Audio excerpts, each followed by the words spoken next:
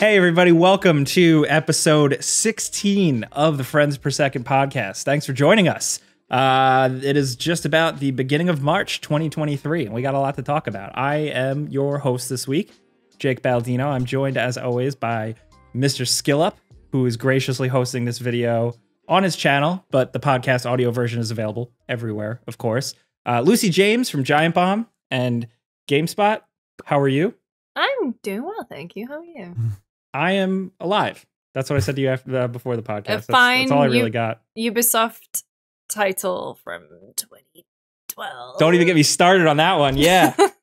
But last but certainly not least, Gerard couldn't make it this week, but we are joined by Blessing Adeoye Jr. How are you? I'm doing awesome. How's it going? This is second time? The second time, Yes. correct? Yeah. Yeah. That's right. Thank you so much for having me back. With you. I'm Very glad. Successful appearance first time through. Sorry to interrupt you. I was just saying everyone loved you the first time through, man. So we had to have you back. Comment section was just all about the blessings, so it had to happen. Hell yeah. No, I'm glad that me talking about FIFA for a good portion of that podcast wasn't enough for you guys to keep me away. So I'm glad to be back here. The fact that we were willing to listen to someone speak about FIFA for more than 6 seconds, that says something. Do you know what I mean? That's hell yeah. That's something. And the British person wasn't there when you were on. So you had no one to back you up, but you. I'm not a sports ball person. Come on. I can talk about it more on this podcast. You're not into football. Come on now. I have been a mascot at a game before, which is big in the UK because we don't really do the mascot shit. But wait, what mascot was it? What animal? Oh, no. Not like an animal. Like, I was a child mascot.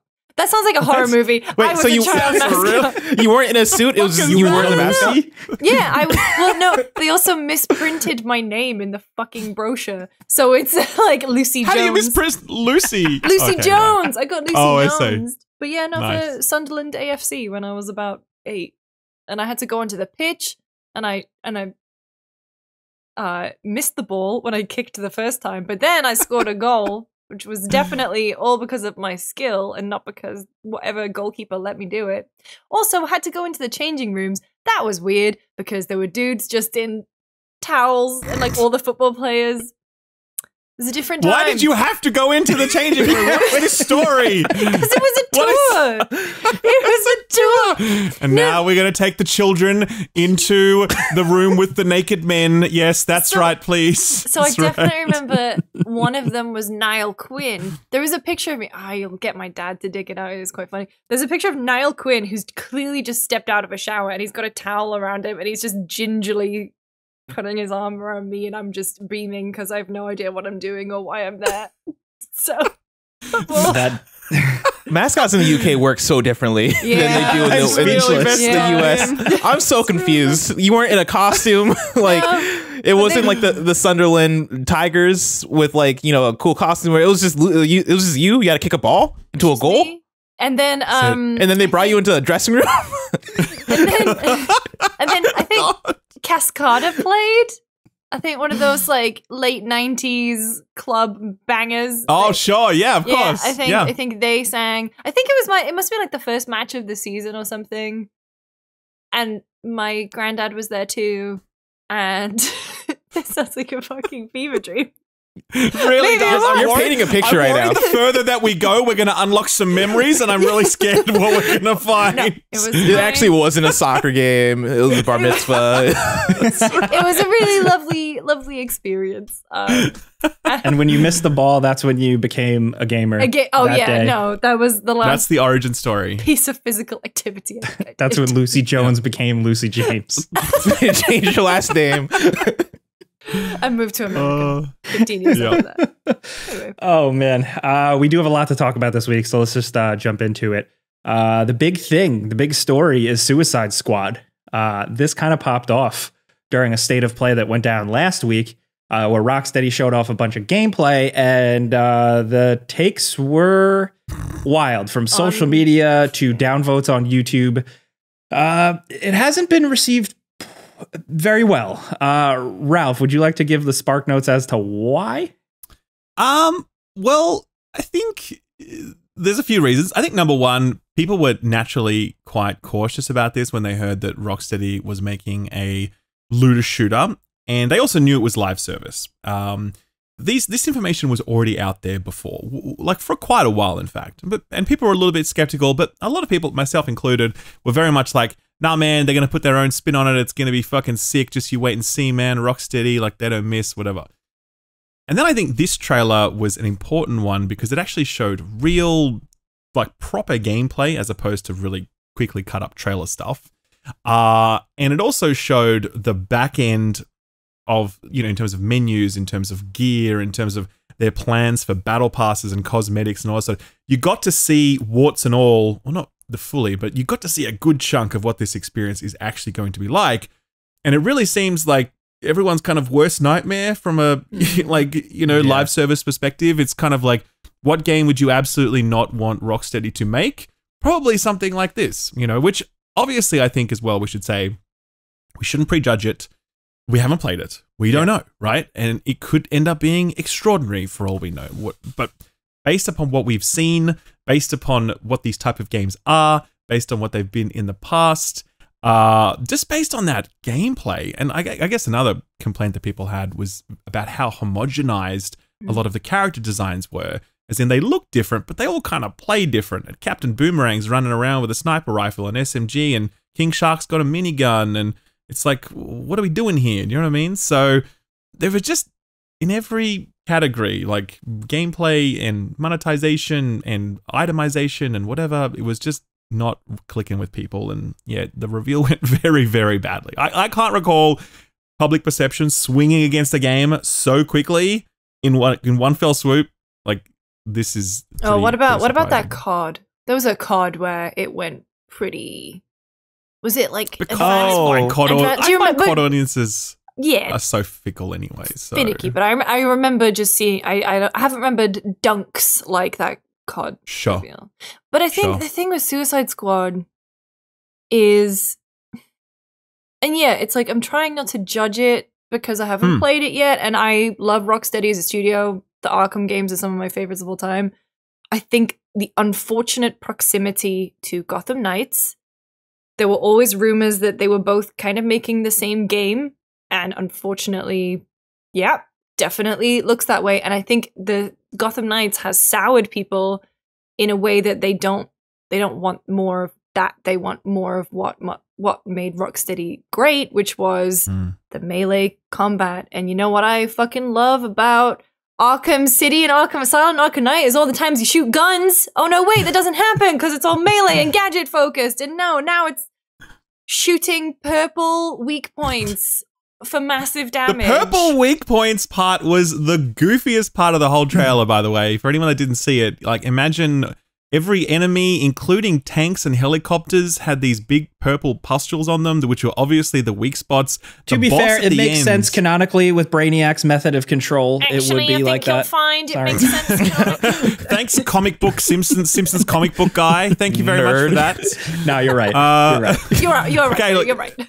Sure. Okay, it makes sense canonically, but at the same time, it also is just kind of like, is that what we're doing here? We're shooting purple glob things for 500 hours while leveling our battle pass and, you know, killing Batman for the 85th time. And I don't know, man. It's just, it hurts. Kill Batman raid. Yeah. Oh my God. Kill Batman raid. Yes, absolutely. Oh God. I think the thing that brings it down for me is it being Rocksteady, you know, like it being Rocksteady and it being Suicide Squad. If this was a random developer and it was hey, here's a new IP we're working on that is this multiplayer co-op shooter type game. If this was Outriders, I think the reception would look way different, partly because like you look at Outriders and you're like, oh, this game looks fine. This game looks like a fun game. And watching the Suicide Squad Kill the Justice League gameplay during the state of play, there were moments where I was like, oh, this looks like a fun time. You know, like hopping around in air, getting headshots as Deadshot, you know, taking down waves of enemies with my friends. That sounds like a fun time when I am playing a Borderlands or I am playing an Outriders. But when you take that and you put Rocksteady on it and you put Suicide Squad on it, I think expectations turn different, where Lucy mentions, yeah, like you love Arkham City, you love Arkham Asylum because of the melee combat system. You love it for the story. You love it for the characters. You love it for the world building. Suicide Squad Kill the Justice League doesn't seem to be taking advantage of a lot of the things that we know Rocksteady is good at. And then on top of that, they are delivering a type of game that I just don't think a lot of people believe in unless your names are Bungie, right? Like they talked about continual updates. They talked about, hey, we're adding in characters down the line. They open up the menu and you see the gear system that looks like a live service type gear system where you're equipping different types of guns that you're unlocking and different types of wearables and for different parts of your body and all that stuff. They have those systems in there. And then there's another tab that says Battle Pass up in there. And again, when we think of that type of stuff and we think about the people that do it well, you think about Destiny, you think about maybe Battle Royale style games like Fortnite. Yeah. But when you're talking about games as a service specifically, we're doing co-op shooting, doing whatever. You look at Destiny as the blueprint, but then when you start to list off other games that do that well, the list feels fairly short. It's a graveyard. It's a literal graveyard of people that tried. Like in the last few months, we've seen a lot of games shut down that have tried that thing. That's exactly what I was about to say. Not only proximity to Gotham Knights and all the stuff that people didn't like about that game, but we are in a weird place right now where post-pandemic, pandemic's still ongoing, you know what I mean, lockdown and everything, and people are playing fewer games, we are seeing live service games drop like flies. And there were a number, in the month, even just the month before they showed this off, and it's hard.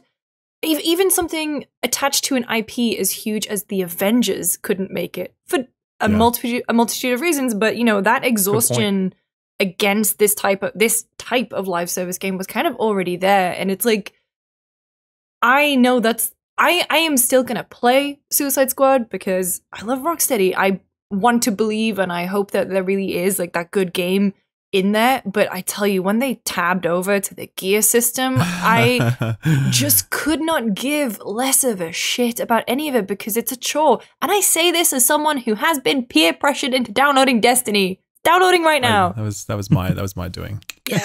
So I almost made like a do it for him Simpsons meme with you, but then I couldn't be bothered.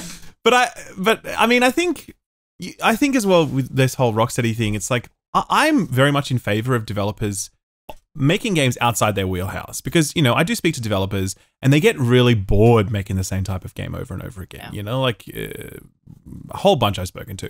And so they're like, oh, I would love to try a different genre, different this. And I'm like, I really support that. But I think with this, it's kind of like, I don't know that this is really being made for like pure reasons, if that makes sense. This doesn't feel like a passion project. Exactly. You look at Evil Within to Hi-Fi Rush, and it's like, oh, somebody on the team really wanted to make Hi-Fi Rush, and they made it, and it was different, and it was fresh, and it was really good.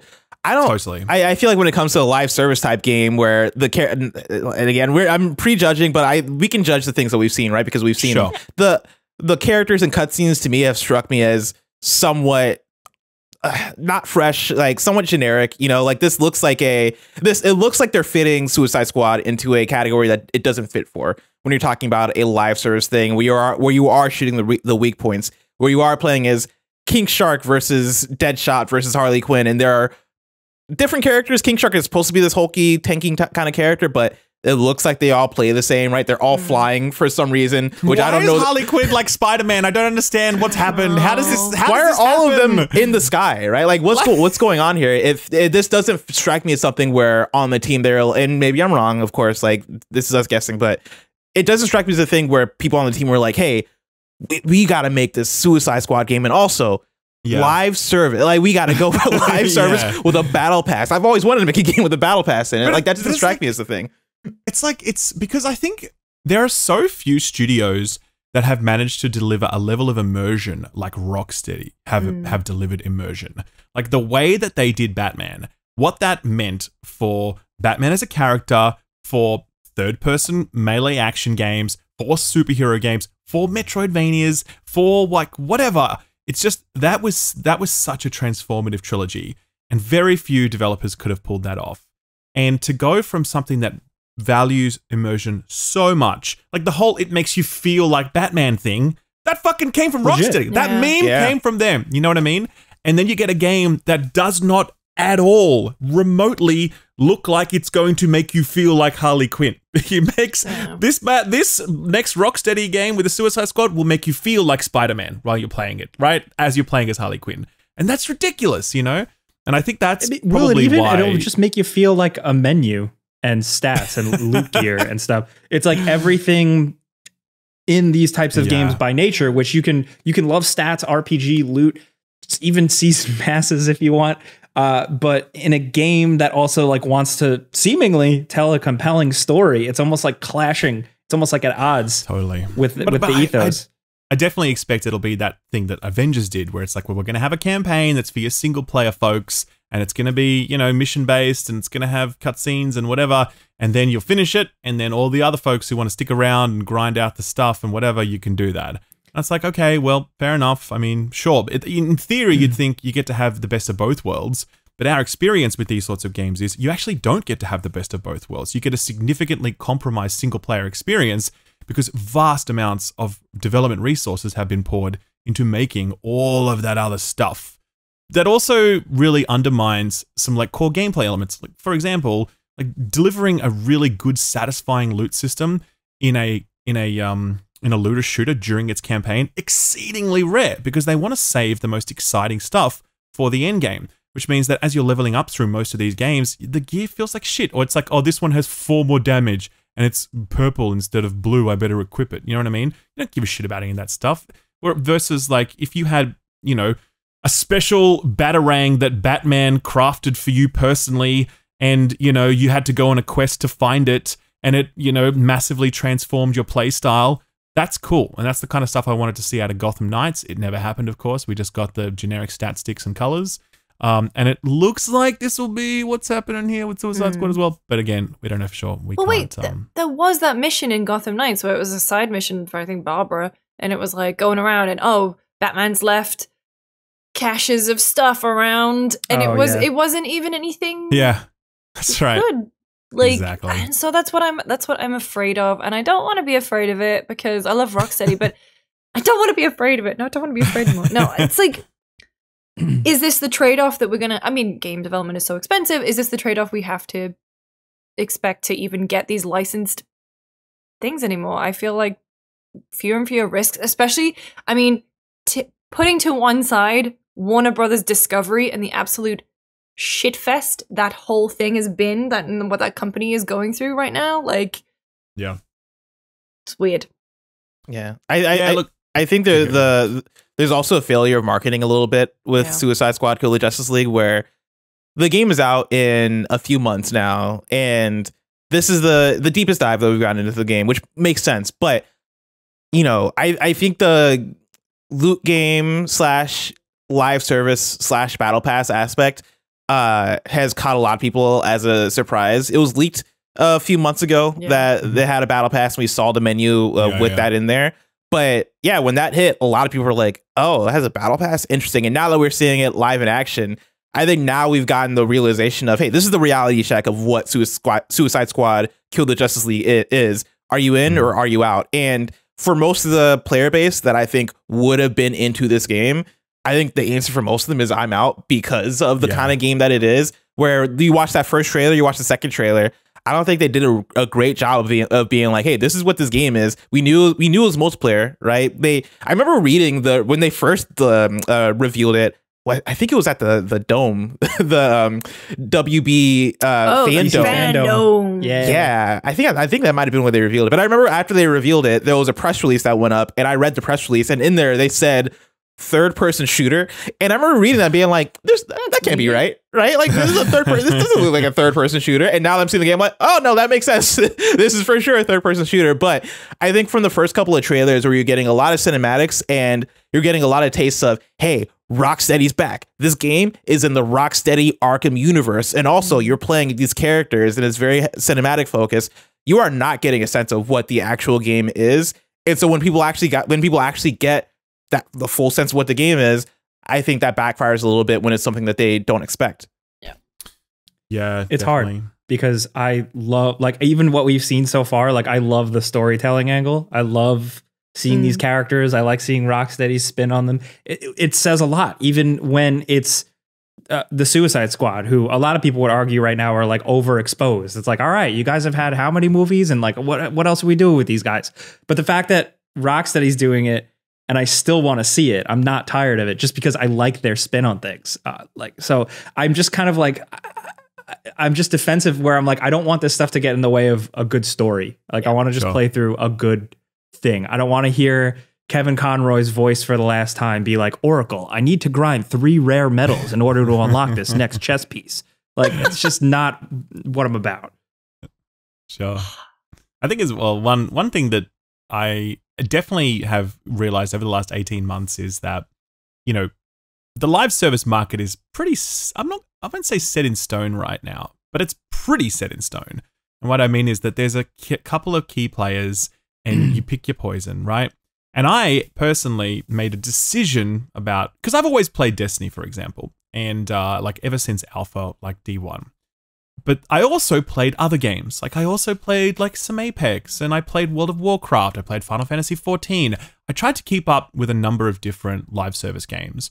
But I eventually reached a point in my life where I'm like, okay, I need to make a choice now because I don't have enough time. So what's it going to be, you know? And I made that choice for Destiny. I'm like, that's the one that I'm going to invest my time in, almost exclusively, so to speak. And that's been really liberating in some aspects because it's allowed me to sort of like go deeper into Destiny and do some things that I might not otherwise have done because I'm trying to spread myself thin across other, you know, live service games. But at the same time, it means that I have not experienced those other games and haven't played the latest expansion of Final Fantasy XIV, for example, even though I'd love to do that. My point with all of this is that, like, I think a lot of people have made a decision similar to that at this point with the live service landscape. They've decided they're an Apex main, or they play Fortnite, or they play WoW, or whatever, and that's it. And when another like game comes along trying to like sort of shoulder barge into that, it's a really, really tough thing to dislodge those people from those existing live service experiences and ask them to invest in something wholly new. It has to be a really great offering to, like, you know, do that. Will Suicide Squad be that good? I don't know, but it's like a really, really, really tall order, you know, so. Yeah. Lucy mentioned earlier that the space has changed a lot when it comes to even just games as a service based on a lot of games shutting down recently, right? And like people aren't stuck at home as much, right? Like I think things are kind of settling, you know, as we've gotten further and further in through the pandemic. I look at something like Multiverses, where Multiverses came out in August-ish and had a pretty sizable player base, right? People were really digging Multiverses, and you know, I saw a bit of mainstream appeal to it. What I feel like I can measure how popular a game has gotten based on, am I seeing it on TikTok or not? And I was in Multiverses TikTok. I was seeing a lot of people make like TikToks about Multiverses and the different characters and playing as LeBron James and all that stuff. I don't know the last time I've heard somebody organically bring up Multiverses. And in fact, there was a few weeks ago where I saw an article about how the player bases dropped dramatically for that game. Yeah, 99% down. Yeah, and that's kind of what we're dealing with when it comes to live service. And I think it's to your point, Ralph, a lot of people have chosen the games that they're into. And I wonder how that's going to shape going forward in terms of companies choosing whether or not a thing needs to live on. Like one of the things I did like about Outriders, to bring it back to Outriders, was the fact that when they were asked pre-release, like, hey, so like what live service game stuff do you have in here, right? Is this a games as a service type game? They're like, no, this is just a one and done. Like you beat the game and the game's done. And then later on they released DLC because I think they saw enough players there to do that. And I'm sure they already were in that was already in development, but like, you know, they did that, and then I don't think they've done much since then. They're not treating that game as an ongoing game. They're treating that game as a game that comes out and then gets DLC afterwards. Yeah.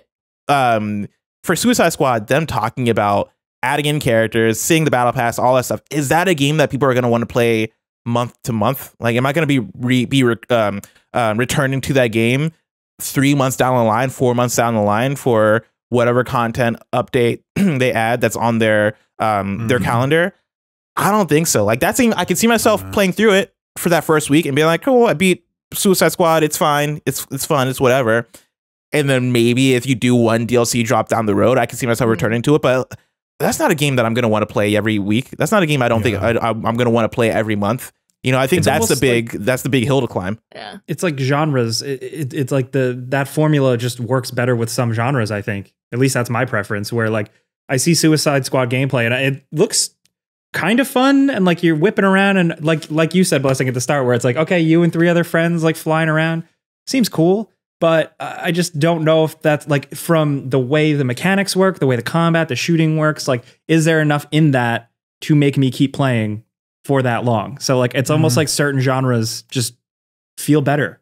A really well-crafted Bungie first-person shooter, an MMORPG, and like cool quests, just other things that entice you to keep playing. Where for me, the only other genre I think will make sense to apply this formula to is Tony Hawk's Pro Skater. Just do that, and I'll do it. I'll pay like a monthly subscription. Those are not the words I was expecting to come out your mouth. It kind of was. I thought you were going to say Battle Royale. You went Tony Hawk's Pro Skater. Like, oh yeah, 100 skaters, 900 onto an island. Combine like Genshin Impact with Tony Hawk, make billions. Oh my goodness. Like roll for skaters and shit. I would buy so many skaters. Are you kidding me? Yeah. Did anyone else think it was weird that they got Sefton Hill to do that video for Suicide Squad, by the way? Because like he's out. He's leaving. I don't know who Sefton Hill is. Co-founder like of Rocksteady. Oh, he's the co-founder. Yeah, sure. He was creative He's director. leaving, He was like director on Arkham 1 through 3, and then but he leaving. You know, I learned that the other game director for this Suicide Squad was also one of the lead designers on the Division 1 before he left Massive. Hello. Interesting. Yeah. So he's like he has form in that category. Yeah. Okay. He's got priors. Division pretty good. Division was fantastic, obviously, but it was another example of just how hard it is to maintain a live service. 100%. And it's just proof positive of that. And that's another thing that I worry about. Like, Destiny is what it is, and that is a studio of 1,000 strong. Yeah. And all they do is make that fucking game, and that's it. They are working on other projects right now, sure, but like in terms of what they've got live, that's it. I mean, Rocksteady being able to maintain a content cadence. How big is Rocksteady? I don't know, but like it took Bungie so long to get to the point where they could actually do this at a proper cadence. For Rocksteady to get to the point where they can do that and satisfy an audience and actually compete on the live service stage, that is huge. That is a massive drain of resources, time, money, and also attention away from other things that they could be developing. And I wonder if they have the bandwidth to be able to make a different game after this gets up. Do they need to just focus exclusively on this for 2 years to stand up the live service elements before they can start thinking about making that Superman game we all want them to make? You know what I mean? I don't know. So, it's been in development for like 8 years. Is it realistically a 10-year development for that? I don't know. So I'm happy to be proven wrong. And with a game involving the Arkhamverse and with Rocksteady, I will be like really happy to be proven wrong. And I'm open for it. Like I'm open to it. So. Yes, please prove us wrong, Rocksteady. Please, God. Please make us look like jerks, essentially. Well, that would be sick. Let's move on over to something positive, and let's go to a user question, a viewer question. I keep calling them users. Why do you keep calling them users? User submit question. Podcast users. I'm in the grid, okay? So you can send us questions for this podcast. You write in at the very special email that only Ralph will ever remember. That's right. contact@friendspersecond.com. There's actually been quite a few questions in the last little while, so thanks for sending those. Yeah. Appreciate it. Yeah, we had a lot to choose through. It's been hard. So we're starting off light. We had to lighten it up after that heavy talk. This is from Pet Pumpkin Dev, who asks, if you had to transition into a job unrelated to video games, what would it be? Lucy, you want to go first? Okay, 3 options. 1, pet sitter. I'm on pet sitter TikTok right now. It looks pretty sweet. Just going into people's houses, looking after their pets. Easy. 2, professional pimple popper. AKA you're one of those? dermatologist. With girls and that. Why do my God. do this? Dude, my sister's really into that too. What is with Freaks. Females and this? It's fucked up. I just think it's satisfying, and I think it would be great. 3, I would love to be one of those professional organizers, but like specifically for rich white women in LA or New York, where they pay you a ton of money and you just get to go in and you buy little bins for everything and just. These are you talking about like being Marie Kondo for like rich people in SoCal, right? Okay. No, I mean genuinely, like I don't like if money was like no object and I could just be like my mother who's retired and just randomly picks up hobbies and stuff and like she started volunteering at the cat and dog shelter. She started being a receptionist at an estate agent. And I was like, what? And she went, oh yeah, I've done that for like the last 5 months.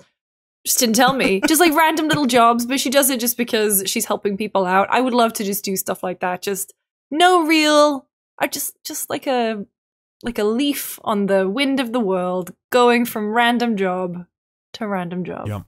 Yep. But also pimple pop and being a dermatologist would be sick. I would love that. Disgusting. Disgusting. Disgusting. Blessing. This is a tough one. I almost said game development. I was like, no, that's in video games. Oh man. You know what? I would like to be a content creator on the music side. I think that'd be pretty fun. Before I joined Kinda Funny, I made some video essays about music and like hip hop artists. Like I had like a whole video essay about Cardi B. That probably didn't age well now that I think about it. But you know, like I enjoyed making music and hip hop video essays just as much as I enjoyed making video game video essays when I did back in the day. And so, yeah, I think being a music content creator would be fun. Otherwise, I would also like to work. I would like to make and develop a tabletop game. I think that'd be pretty fun. And like, that's kind of a goal. That's actually one of my goals for the year is I want to start on it. I've not actually said this on content. I've only told close friends this. And so you guys get the exclusive.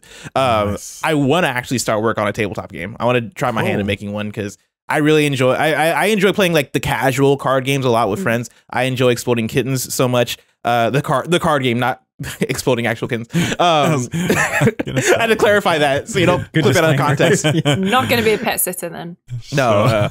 I like deduction games, you know, One Night Werewolf, those types of games. So I would like to make a casual game, right? I wouldn't want to make anything too hardcore or crazy, but stuff that you can play with like any group of friends and have fun, and that could have like fun art on it. I think that type of making those types of games would be pretty fun. That's a really good answer. That is a good answer. Yeah, it's way better than mine. I kind of go to like what my fallback would be if like this all collapses tomorrow. I would like to use my video editing skills, like my trade, to like edit wedding videos for people. I just feel like that's nice. Yeah. It seems like a nice job. It's nice. I also, why are you laughing at me? No. You can do that thing where like and then they'll ask you like, oh, how long until it's delivered? You're like, oh, about 6 months. You know, that's it. Has anyone ever you've ordered the wedding video? Trust me, get a wedding video. Yeah. You will find out the video editor or photographer will be like, yeah, I can get that to you in about 6 months. It's like, why? I know how to edit a video. It doesn't take 6 months, man. I can turn it around in 6 hours. Just fucking do it. Come on. So. Exactly. That's the thing. Like, I feel like that the part of my job I like doing the most sometimes is just a big timeline in front of me on an editing program. And also, if there was a job specifically to fix other people's shit, I love Frankensteining and fixing and video editing, like the magic you can do to like fix things that are like just falling apart, like a bad video or like a messed up edit or like so poorly shot video. You'd be like one of those guys I get on my Instagram stuff where it's like, you need me like to doctor like your videos and come with me on this boot camp for 6 weeks and I'll teach you how to be a video editor.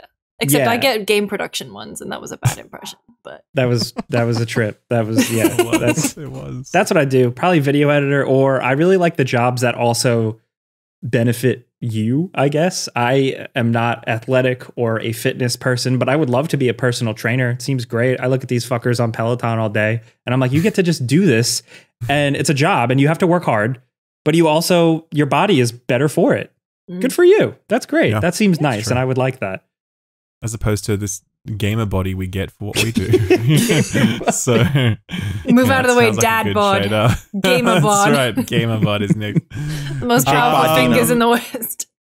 I think too. I think I would like to write, but the thing is, I don't believe I could write. I would like to write a screenplay or a book. Ooh. But I've never done that before, and I don't have original ideas. Like, I'm really good at being like, this thing sucks, this thing is good. But if like you ask me to come up with new ideas, I'm like, what if the Joker, but he was good? You know, like I've got nothing. You know, so like, but I reckon it would be fun to do that. I would really like to do something like that, maybe at some point.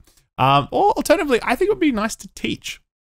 I don't know. I just think teaching, especially in, I don't know, content creation and or whatever, like I just think it would be nice to like teach young people how to do it and give them the right mindset. So, because it's it's a shitty world, content creation, if you come at it in certain angles or you follow the wrong people. And I don't know, I think it'd be nice to be able to help young people enter this space with the right sort of mindset. That'd be awesome. Yeah, because like more and more young people are coming up with TikTok and YouTube and stuff at their disposal. And I don't know if there's the education out there to like really effectively usher them into that world. And so, yeah, having folks to be like, hey, no, this is the reality of content creation. This is what it's like behind the scenes. This is what it takes to make a video. All that stuff, I think would be very valuable. I was a mentor. Did I tell you guys this a couple of years ago? No. I was a mentor. There's a program run out of the UK called Limit Break, and it's all about connecting people in the games industry with kind of people who are more advanced in their field, I guess. And so I was a mentor for 3 people. It was really fun. It was all just about, obviously the landscape is very different from when I started, but it was really cool. And I got to make 3 new friends, and like they all work in games. It's really fun. Oh, they do? Yeah. So they were kind of like earlier on in their careers, but like one's at IGN now, one's at Rare, the other one's at Future. So cool. That's cool. I'd want to do that too. I've thought about that. The only thing, especially because like you see content creators make easy mistakes to avoid, like on the daily. I feel like I just see every day. We also make those mistakes as well, of course. Absolutely. We've different mistakes. Been through it all. Yeah. Yeah. The only thing I've always kind of held back from teaching is that I worry, not to get deep, but I worry that the landscape changes so quickly and so rapidly that by the time I got set up to actually teach or mentor somebody, I'd be old hat and like I barely know what I'm talking about. But like, I think there's a difference between, I think there are some core fundamentals about what it means to be in this world and do this thing versus if you want to like pop off and be top of directory on like Twitch or, have, like 70 million followers on TikTok. Like they're different things, and I think that I think all of us would be able to sort of talk about those fundamentals that anyone could take with them wherever they went. And the whole sort of like going viral thing is going to depend on them, their personality, the kind of content they do, who they connect with, all that sort of stuff. That's something that I think that sort of stuff is actually no one can teach you. You kind of need to figure that out for yourself with your audience. But like those like fundamentals, I think they're kind of timeless. You know what I mean? I think so. I think there's a lot of transferable skills too. Like presenting to a camera, knowing how to talk to people, how to honestly being good at email and responsiveness is kind of a big part of it. Networking and clickbait. That's a lot. Yeah, how to make a thumbnail. That's right. So there's a lot of it. That was a really nice question, Pet Pumpkin. It was. Thank you very much, Pet Pumpkin Dev.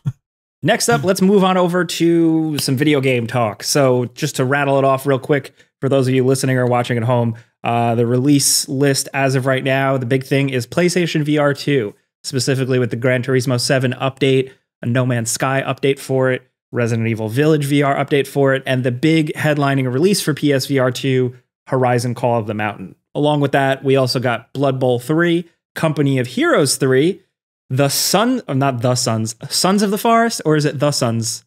No, it's Sons of the Forest. Guns of the Patriots, Kerbal Space Program 2, Octopath Traveler 2, Destiny 2 Lightfall, and Wolong Fallen Dynasty. So I'd like to first kick it off with PSVR 2. I think we've all touched a PSVR 2. Not me. Nope. Damn. No. You haven't? No, not even. Have you been into Office? No, I was at DICE. Of course. Yeah, sure. No, but also I'm less interested, especially because people are still talking about. I mean, I guess I can ask you all. How's the motion sickness? Actually, pretty fine. I'm not really. It's not been that bad with me. I will say, when I first booted up Horizon, I tried to do like the advanced movement options, and I had to tone that back immediately because it's been a while since I've been in VR. So don't jump into the deep end like I did. But after I got acclimated again, it was fine until I played Kayak VR, which fucked me up. VR did. The kayak game, who would have thought? Yeah, Kayak VR fucked me up. So be careful if you're about to ride some kayaks. I still remember when I got my PSVR 1 and I had that game Rigs. And I was Oh, like, yeah. this Riggs That'll game. hit you. Yes. Dude, and I was so excited for VR. I'm like, hell yeah, man, let's go. Let's put it on, whatever. I lasted like 15 minutes with Riggs before I was like sweating. I was so motion sick, and I was just like, I have to stop now. And like, it really scarred me. And it took me a while to like get back on the VR horse because I had such a bad experience with it. Riggs, if anyone doesn't know, was a like a mech combat game. Imagine like, you know, a big Thunderdome kind of arena with mechs speeding around super fast, shooting each other. And oh man, it was just like motion sickness fucking city. Who made Riggs? Oh, it was Gorilla. It was, Yeah. was it Yeah, Gorilla, was it? I Cambridge. thought it was London. No, Gorilla Oh, it was Cambridge. Cambridge. Yeah, that's right. You're right. Yeah. Well, So the big thing, you know, the main thing was Call of the Mountain, and I'm not finished with it, but I like it. You know, in some ways it feels a little bit like baby's first VR game where it's like, look, ooh, ah. But once you get into it, it's got some like actual video game mechanics that I kind of dug. I like putting together my tools. I like using different tools. I like kind of doing the Shadow of the Tomb Raider jump to pickaxe on cliff. To do that in VR is very satisfying. And it's just cool. The main character sounds like Nick Cage. It's really weird. Oh. And you get to see Aloy, and that was weird. That's not a spoiler. I did see a No, it's screenshot, not. and she looks really, really small. She's compared to That's what right. how she's a tall short you are. queen, as they say. Yeah. Short queen. I didn't know she was going to be in the game, and it was kind of like when your crush like walks in the room and you didn't know they were going to be. She literally walks in and she's like, "We have to do something about," like how she's so serious. It's like, shut up. But I saw her and I was like, I looked at the guy in the game. I was like, Aloy's. You didn't tell me Aloy was going to be here. Oh my god, I love Aloy. Would you say? I mean, I've heard mixed things because I know you have a take on this as well, Blessing. But Jake, would you say that Call of the Mountain is a system seller? Because I've heard some people say yes. No, it's hard for me though because I'm not a ride or die for Horizon. They're good. I'm not like in love with them, so I come at it from that. So it's no. But I think even in terms of, yeah, I still feel like the only. Yeah, I don't want to get too into it. Yeah, I don't think. Nah, I don't think so. That's a long, complicated way of saying no. Sure. Yeah. I tend to agree with that. Like I think it's beautiful. That's the main thing that is my big takeaway in terms of what Horizon Call of the Mountain brings to the table is that fidelity wise, that game looks incredible. To be like climbing and then like to reach the top of a cliff and then look down and be able to just view the landscape. I think the power of the PS5 and PSVR 2 really does a lot for what VR is bringing visually, or at least for what I've experienced. You know, I'm coming from off of playing PSVR 1 and then also doing stuff with the Meta Quest. And so for me, this is some of the best VR fidelity that I've seen. I think Horizon Call of the Mountain looks gorgeous, but in terms of like the gameplay, it's still VR, like, you know, almost like an arcade style experience where it is you get into combat and you are strafing around in a circle and like you're busting out your bow and arrow. And I think the combat is fun, but it's not revolutionary. And then like for most of the game, I want to say like 75% of the game, you're climbing. And I think that stuff can be hit or miss. If you're looking for a climbing video game, it's the best climbing video game I've ever played. Did you play The Climb? Actually, no, I didn't play The Climb. So I might be wrong. The Climb then. That's the one thing is that there's no challenge with the climbing in Horizon, and not really, except for a couple of maneuvers where I wish it actually, because it's very much ripped from The Climb. It feels the same, and I love that game. They made a second one too, and I totally never played it. But I wish they added a little bit more of an element of challenge to it, because you're right, you are climbing a lot in that, to the point where my arms were getting tired. Like I would be climbing and I would have to take breaks mid climb, and one arm is just hanging up and the other arm is I'm letting take a rest. And so literally I'm in my room as if I'm literally like on this cliff just hanging out. I'm like, all right, switch hands and like grab the cliff and then like let my other arm rest. It's like the one VR action that I feel really pathetic doing, like when I'm in seated mode. I feel like I'm Joaquin Phoenix in Her, when he's just kind of like doing the thing in the game. And I'm like somebody's looking at me through the window right now as I'm playing, and I'm just like endlessly climbing like a weirdo while sitting on my couch. But yeah, like story wise, it's fine. I don't think this is a Horizon story that if you're a Horizon fan, I don't think it's like needed. Like if you're looking for more Horizon and you have VR, then yeah, check it out. But for me, it's forgettable, right? Like Aloy's in it, but like she's not like a main character in it, and so you're not missing out on much in terms of her story. And yeah, like in gameplay wise, I think it's a fine to good VR game, but I wouldn't say that it's like, I wouldn't put it up there with the Astrobots of the world or the Half-Life Alyxes of the world, or even honestly the Gran Turismo 7s of the world, because I have been playing Gran Turismo 7. Yes, and that might be a VR seller. Like that game is really fun in VR. I agree. I firmly believe that the main case for gaming in VR still is like the where it just translates the best is racing. When I first got the Oculus Rift, I did Dirt Rally, I think it was, and I was like, holy shit, this is where the magic is.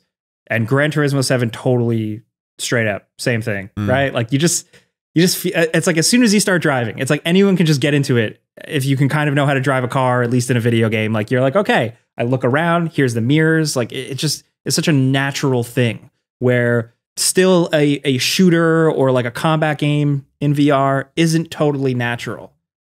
Driving in VR is, in my opinion. Yeah, I mean, I think to this day, still the best VR experience I've ever had was Star Wars Squadrons, which is obviously not a racing game, but like the idea of being in a cockpit and having to steer something is just, and also what's great about that is that it means you don't get that much motion sickness, because for some reason, when you're surrounded in a cockpit and you can see like a static dash with the environment moving outside, your brain is for some reason okay with that. And it's so weird that this is how it works. But yeah, you get significantly less motion sickness when you're doing that. So yeah, it really works for me personally, for sure. So yeah, I haven't actually booted up Gran Turismo yet, but that's like top of my list. You got to. I'm super excited for it. I mean, I was looking at Danny O'Dwyer's tweets the other day. I was just about to say, Danny's tweet. It heightens the game. I didn't care about it after it released. Yeah, I had the same thing where I got it last year, booted up, and I was like, all right, Gran Turismo is still not my thing. And then playing it in VR, I've been like, all right, it might become fully my thing, because I've been doing race after race. I got so into it that my roommate Michael Hyam, he has a steering wheel that you can hook up and play Gran Turismo with. And so I texted him, I was like, hey, can I borrow this? I bring it into my room. It's been sitting in our living room for like a year, just dusty. So I take it, I bring it in my room, I like hook it up, and I do all this stuff. And I start the race, and I'm in VR, and I'm like, all right, let's go. It's counting down 3, 2, 1. And as soon as it hits 1, the wheel just fucking like it veers all the way left because the calibration was off, and I couldn't like fix it. And so the race starts, and like my driver goes like this, right? For audio listeners, right? Veers left, and then like the car goes left. And in VR, it was startling. I was like, oh shit. Like it felt like I was driving a real car and I'm about to like drive into a wall into an accident, because like I just wasn't ready for that to happen. That's how immersive it is in VR. You feel like very few games I would actually say this for. Gran Turismo is one where I'll say you feel like you're actually there. Like you feel like you're in the car actually driving, which is more than I can say for like even most VR games. It also empowers other modes, like, and I mean, it would be good for Forza as well. The like car viewer mode, where you get to just like walk around the car and look at because the developers, like especially Polyphony Digital, they're so crazy about the detail and getting everything right. Where normally I go, that's cool, and like I click on it, I'll like spin around the car and go, cool, nice job, everybody. But experiencing it in VR, you really actually can like. I was clicking on cars I know I would never see in real life, and I'm like, I want to see this up close and like walk around it and like check it out. And I love that. Like I actually was surprised that like that was like a secondary, really powerful feature that came from it. Yeah. I mean, like full credit to Sony, that launch lineup, because essentially you've got, just in terms of your headline items, you've got Gran Turismo, which is, well, the best racing VR experience you can have right now, full stop, straight away. It sounds like it. No Man's Sky, which got updated for PSVR 2 and with a whole bunch of new features, which is meant to be superb. Resident Evil Village, which is also meant to be excellent and just consistent with previous VR ports for Resident Evil games. And you got Horizon Call of the Mountain, which is like purpose-built. It's obviously like a little bit tech demo-y, but that's 4 really good games available on day one in your VR headset.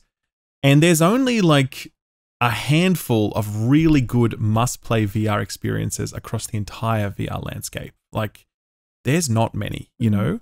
And I think for Sony to already have that sort of stuff on there on day one, that's a really good value proposition. And Resident Evil 4 Remake, they just announced that there's a VR mode coming for that.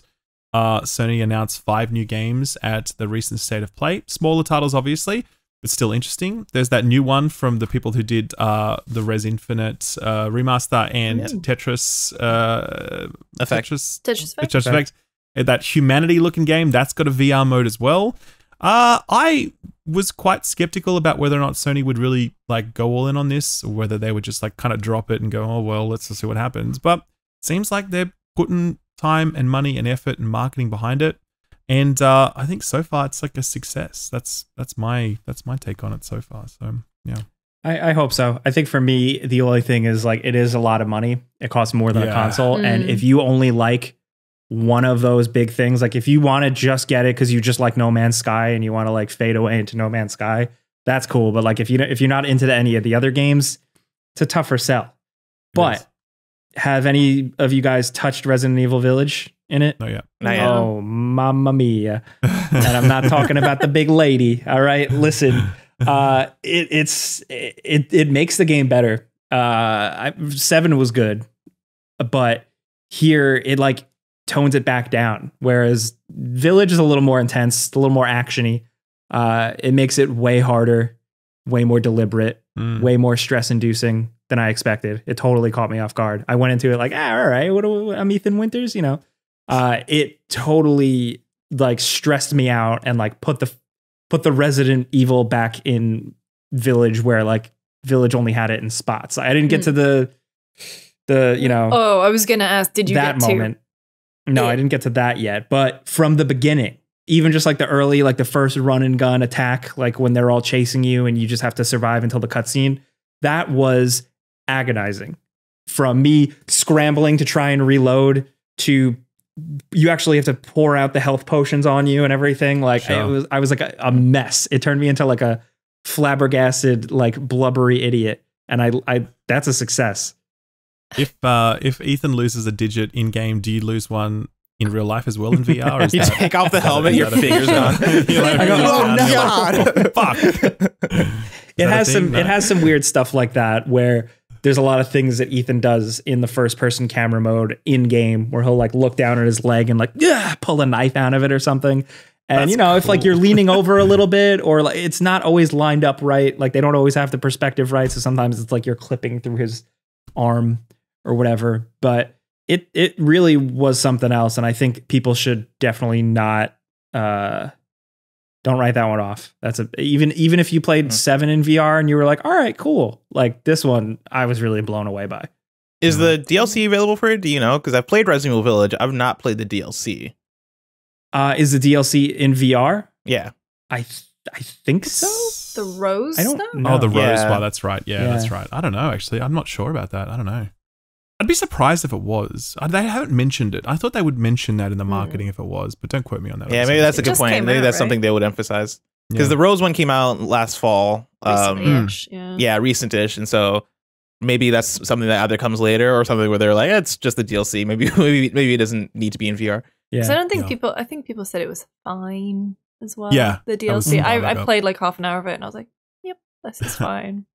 Yeah. But yeah, I'm in a similar place with the value proposition of VR. Like that's probably one of my bigger hangups with it is the fact that, you know, the launch lineup for PlayStation VR, I think does have a handful of bangers there, right? Especially if you're somebody that if you're super into Horizon and you just want more Horizon and you're down to climb. Yeah, Horizon Call of the Mountain is there for you. And then things like Village and then things like Gran Turismo 7, I think help bolster it as well. But the future of VR, like how much am I going to come back and use my PSVR 2 is the main thing I worry about when I look down the line of what games are announced over the year. Also, what games are here that weren't on PlayStation VR 1. You know, like there's a lot of ports happening, right? Like when you talk about there a couple things, right? There's the PlayStation blog where they've been promoting like, hey, we have 40 VR2 titles, right? Like, come here, you got 40 in the launch window. So in the first about month or so, there's 40 VR titles. A very large chunk of those are games that are either that were on PSVR 1 or games that have been on MetaQuest, games that are ports, games that are maybe a year old in the case of even something like Village or Gran Turismo, right? Where do you want to come back to this? These are questions that the audience, I think, will have for themselves when they're showing up to the store to possibly pick this thing up. For me, there's that, and then there's also the idea of like games that aren't there, right? Like I would love to be like, yo, pick it up because now you can finally play Astrobot Rescue Mission. You can't play Astrobot Rescue Mission on this thing, which is a bit of a disappointment. Yeah. Surely it's not backwards compatible. They've got to update it. They have to. Yeah. Because I mean, even Beat Saber was part of their one of the recent, it might have been like CES or one of those conferences where they showed off VR for a little bit, and they were like, oh, and also Beat Saber is coming out for PSVR 2 sometime after launch. And it's like, wait, but that was on PSVR 1. Like, why isn't it available, on PSVR 2? And again, that is down to it not being backwards compatible because the tracking is different. So those games wouldn't naturally fit on PSVR 2. But yeah, like I wonder a lot, like, is the $550 for PSVR 2 going to be worth it for the grand audience that shows up for it at the end of the day? Or a couple years from now, is it going to feel like a Vita situation where it is, all right, like, where are the games? Like, are there more first party games coming out for this thing? That still worries me, but I think in terms of software, right now on day 2 or 3 or 5, we're off to a good start. I think the software that's here during this launch window, especially now that I've gotten a chance to check out Gran Turismo and fucking love it, I think they're off to a great start. Next up, Destiny 2 Lightfall. Congrats, Happy Destiny people. Ralph. Good for you, Ralph. It's a big day. What's the deal with this? It's only been out a day. Well, actually, I've taken a break from playing it so that I could be here with you fine people today. Oh, we're grateful. That is not the message you left in Discord. It was more Australian in Discord. You misread, okay? That is exactly what I said in Discord. Thank you very much, Lucy. And there's no evidence to suggest otherwise. Look, it is expansion for Destiny. It's an ambitious one. It adds an entirely new kind of subclass to the game. It sets it in a new location. It adds a whole bunch of quality of life features. It is the penultimate expansion in the 10-year saga. It's sort of like the second last one that will wrap up, that moves us towards the big conclusion, which is going to be the final shape next year. And so far so good. I've really loved what I've played. I've played a few hours of it. I'm about 3 or 4 missions deep now. I'm just getting to the part where it's getting hard and there's some real bullshit because I'm playing at the hardest difficulty and it's tricky. I think a lot of people are wondering whether or not this is a good jumping in point for people, and I can't really say yes or no to that yet, but my general vibe is probably not, because again, this is towards the back end of a saga. They actually have also just increased the base difficulty of the game as well to make it a little bit more tricky, not unreasonably so, but like just to bring it up a level because the game got a little bit too easy recently. It's just, and also they haven't touched the new player experience, broadly speaking, which is very confusing and unwelcoming. So, great.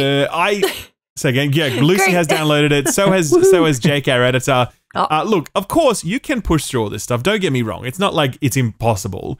But what I'm saying is that some games, it's really easy just to fall into them and off you go. The Destiny's a lot like that. It's some work to really, I've queued up my name is Biff. My name is Biff, yes. Biff, I've queued up. My name is Vive. My name is Vive. I thought so. He's a friend. Yes. He's lovely. I met him in 2016 and I haven't seen him since, but he was very nice. I remember. I've queued up his video, which is Destiny 2 lore in 45 minutes. Yes. And I mean, do you know that me, Tam, and Dave at work had a Destiny 2 show for a while? No? What the fuck? Called Destiny's Children. Guess who got to name it? Wow. Which one was Beyonce? Tam. Yeah, definitely. Oh, shit. I was Michelle. Wait, did you actually play the game back then? Yeah. Oh, you did? So no we way. got like raid ready. All we did for a week after that game launched was just play it and get raid ready. And then I don't even think we did the raid. That's about as far as I got. To be fair, 1 week to get ready for raid back then would have been it was miserable. I'm not gonna lie. It was like all day, every day. All we would do is play Destiny. And It then, sounds terrible. Oh yeah, Sounds who would do awful. that? But it's always been, and obviously being friends with you and seeing on the old TL people just talking about Destiny. I've always had a sense of FOMO. But I will play it and I will report back. Sure. I will help you. I can carry you through things. I can explain things in a right trigger, shoot, go here. That's right, exactly. I have a question.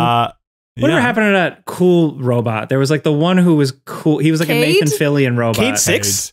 He was Nathan Fillion, I don't want to tell he? you what happened to him. Oh man, let me tell you about an expansion that came out. Even I know what happened to Cade. They were like Cade.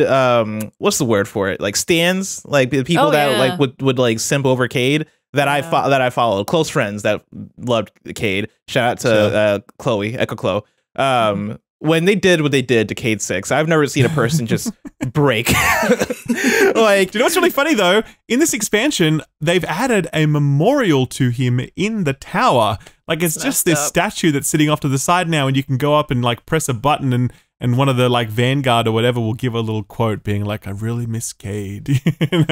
Spoiler alert: he's dead, Jake. Sorry, That's Jake. the point of this story. Okay? There's only he's dead. Cade is dead. He's gone. I feel like he's the only, like, this is my headcanon, but that it's like he's the only robot in the whole Destiny world that had sex. Like, he just gives off that vibe. Cade, There's something about him. You don't think Peter Dinklage robot did? You don't think that little? You think that little? Guy? Yeah, you don't think Dinklebot was getting it on? Not with a name like Dinklebot. That's right. Wait, who replaced Dinklebot? Was it Nolan North? Nolan North. Okay. And we ended up calling him Noel Android. He does a perfectly fine job. Better than Peter Dinklage. Peter Dinklage was really just that like wizard came from. He was there for a paycheck. You know what I mean? And so it was nice. It's nice nostalgia to remember him, but Nolan is definitely doing better work. Yeah. And the roster of characters is definitely filled out, because back then it was kind of just the Cage show almost, but now there's actually quite a few notable characters. Is Zavala still doing his thing? He was cool. Yeah, he's still like the leader. Cool. And he's still rocking it. And Lance is on like Twitter flirting with us and delivering us Zavala lines. That's great. So look, it's a really interesting time, and as well, I'm very excited to say next episode we are going to be joined by none other than Joe Blackburn, who is the lead of Destiny 2. He's the boss man, and he is joining the podcast to talk about the launch of Lightfall and highs and lows and the day one raid experience and how that's gone, and the acquisition from Sony, because obviously they are now a Bungie studio. And his thoughts on live service delivery, very relevant given what we just talked about with Suicide Squad, and just random stuff. It's not going to be a too down in the weeds Destiny discussion, because we know a lot of people who listen to this podcast don't play Destiny.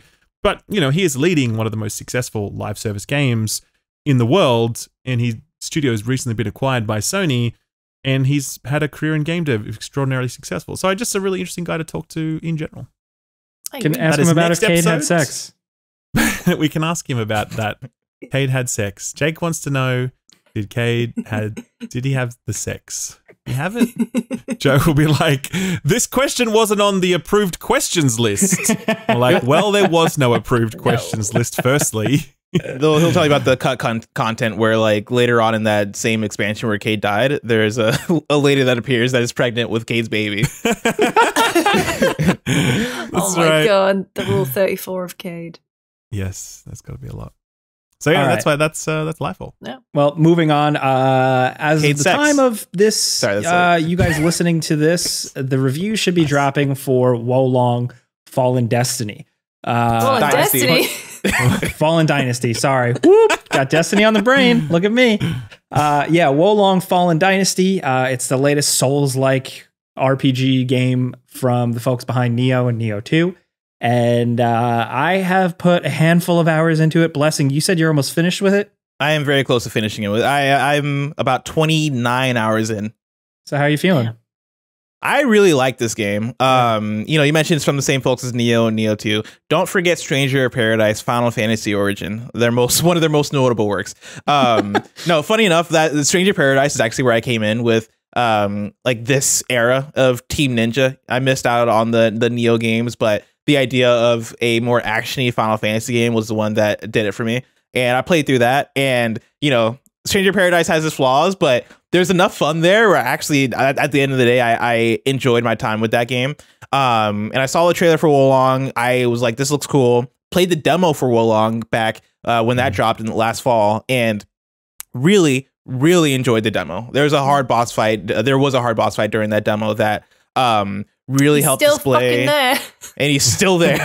But he's weirdly enough, he's in a different location. But like, you know, there's a boss fight that really helps illustrate how the deflect system works, which is probably a little bit comparable to the parries in Sekiro, where you are deflecting multiple hits at a time to hopefully hit back and then bring up the opponent's stagger meter to then stagger them and then get a critical hit on them.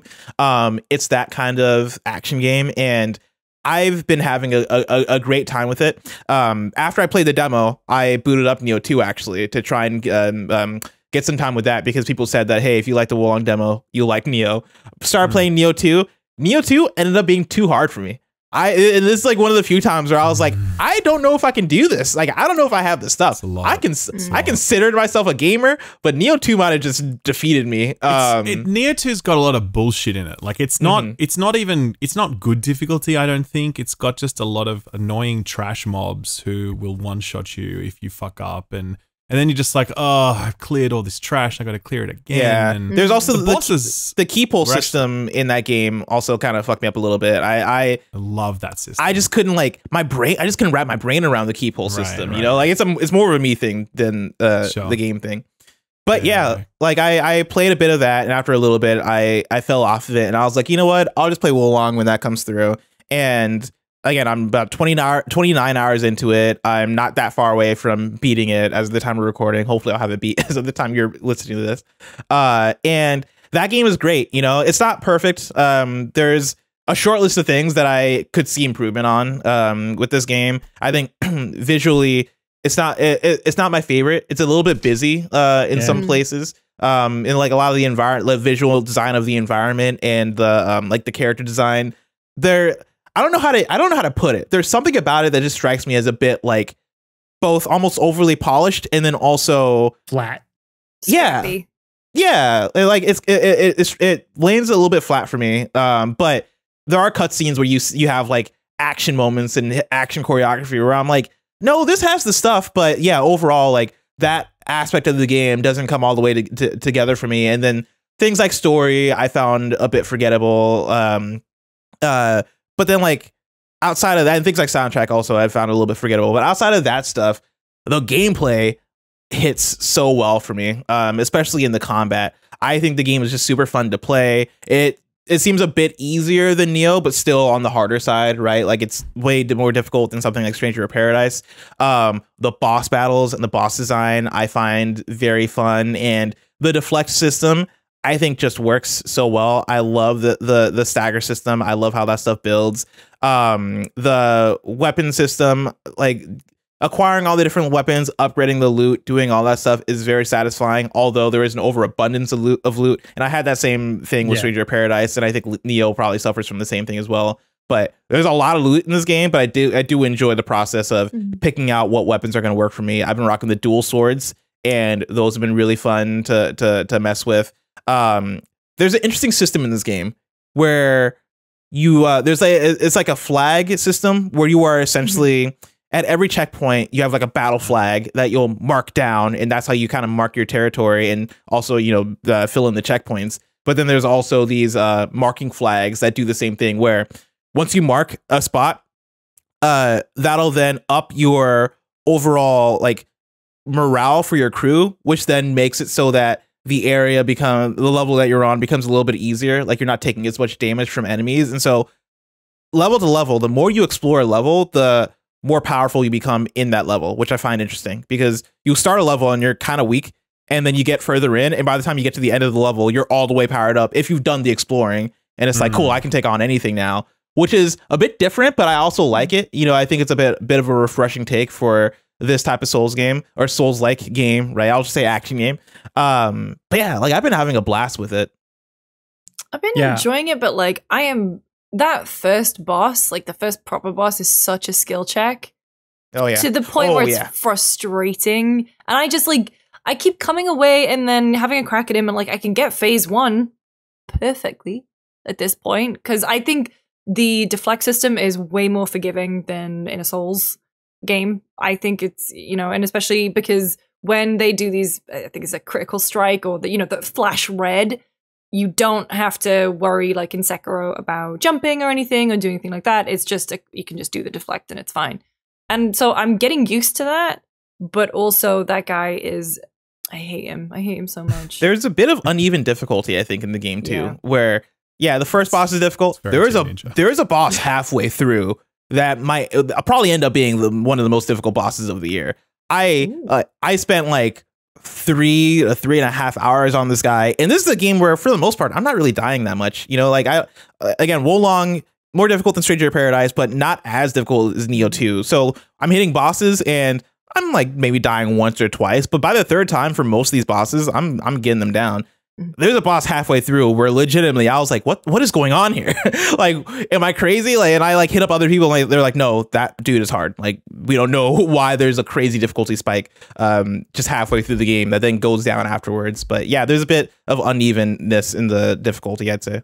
Yeah, I think overall it's just like a little, it's not as, I guess we're just so attuned to, and it feels so funny saying this because from games like when they come out, there's always something in them that's kind of like broken, but then you kind of learn to love it and you kind of expect it. And so seeing something like Wolong come out, and then obviously it's going to be compared so much to Souls games, like one of the producers of Bloodborne is on it, like it feels weird to have these massive swings, because even like Genichiro was that skill check, but he didn't feel unfair. He didn't feel like a big swing in a different direction, but well, especially because I trapped him behind a door and killed him that way. Nice. I'm happy because sometimes I have to like drag myself into these games, like Souls-like games. They don't come natural to me. I'm very bad at them. I like diving into them and like learning why people like them or why this specific one works. Elden Ring did click with me. But this one I was like, oh, I don't want to do another one. Like I don't seek these games out. I don't like getting my ass beat like that. Like that's just not my idea of a good time. But it hooked me pretty quickly.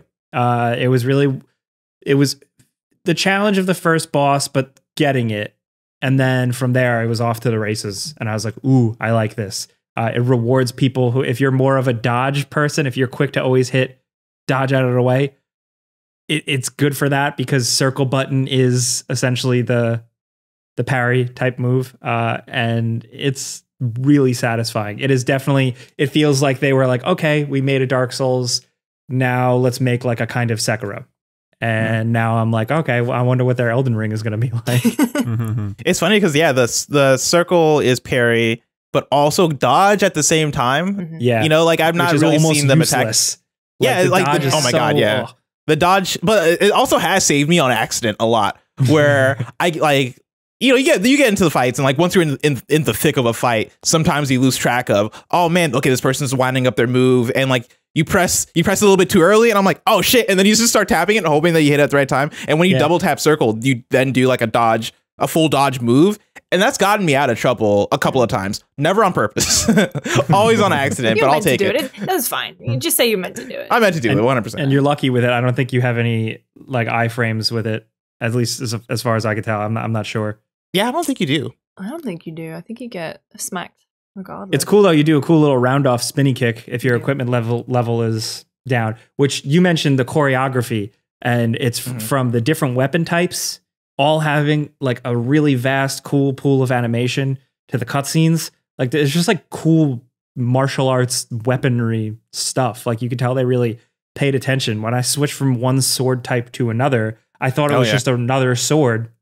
And then they're doing all these crazy different maneuvers. And I'm like, oh, that's like a crouching tiger, hidden dragon sword. Cool. Yeah. When you switch to like a spear, there's it's almost like your character is dancing, where the way they'll like, twirl it and try to hit it and all that stuff. Like, yeah, I really enjoy it. And it feels intuitive. It's not like as I'm fighting, I'm getting lost. It takes a little bit of getting used to if you've not played the other Team Ninja games, but it works. I'd say it works pretty naturally. And I've enjoyed, I've pretty much stuck to the dual swords for most of my playthrough, but every now and then I'll check out a spear. I just like checked out the a big hammer weapon that I got just to see, and I was like, oh, that's pretty neat. Like, I actually do like some of the choreography here, and then I switch back to the dual swords because that's my bread and butter. Yeah, it's impressive stuff. I think people are going to be happy with it. Yeah. Next up, some other like kind of random things you guys have been playing. I want to hear about Final Fantasy 16. Ralph, I'm so fucking envious. Oh my man, god. You got to check this out. Yes, to be honest, I like had to pinch myself when I got the invite. I'm like, are you kidding me right now? So yeah, look, there's a video up on my channel if you're at all interested in the detail. But yes, I went to Japan. I visited Square Enix HQ. I was there with most of the senior development team for Final Fantasy XVI, including Yoshi P, who leads Creative Business Unit 3, the studio making it, as well as Yoshi P, who does localization, Takai-san, who is the director, and Suzuki-san, who is the combat guy, and he also he did Devil May Cry 5's combat, for example, and he like used to work as far back as like, he's been with Capcom for 25 years.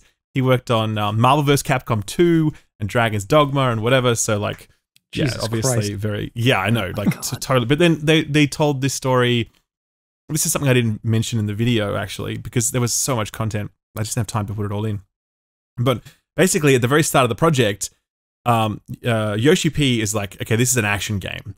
And they created a vertical slice of a sequence where they're kind of running through a car. It's basically what we play, which is running through a castle and fighting some bosses, right?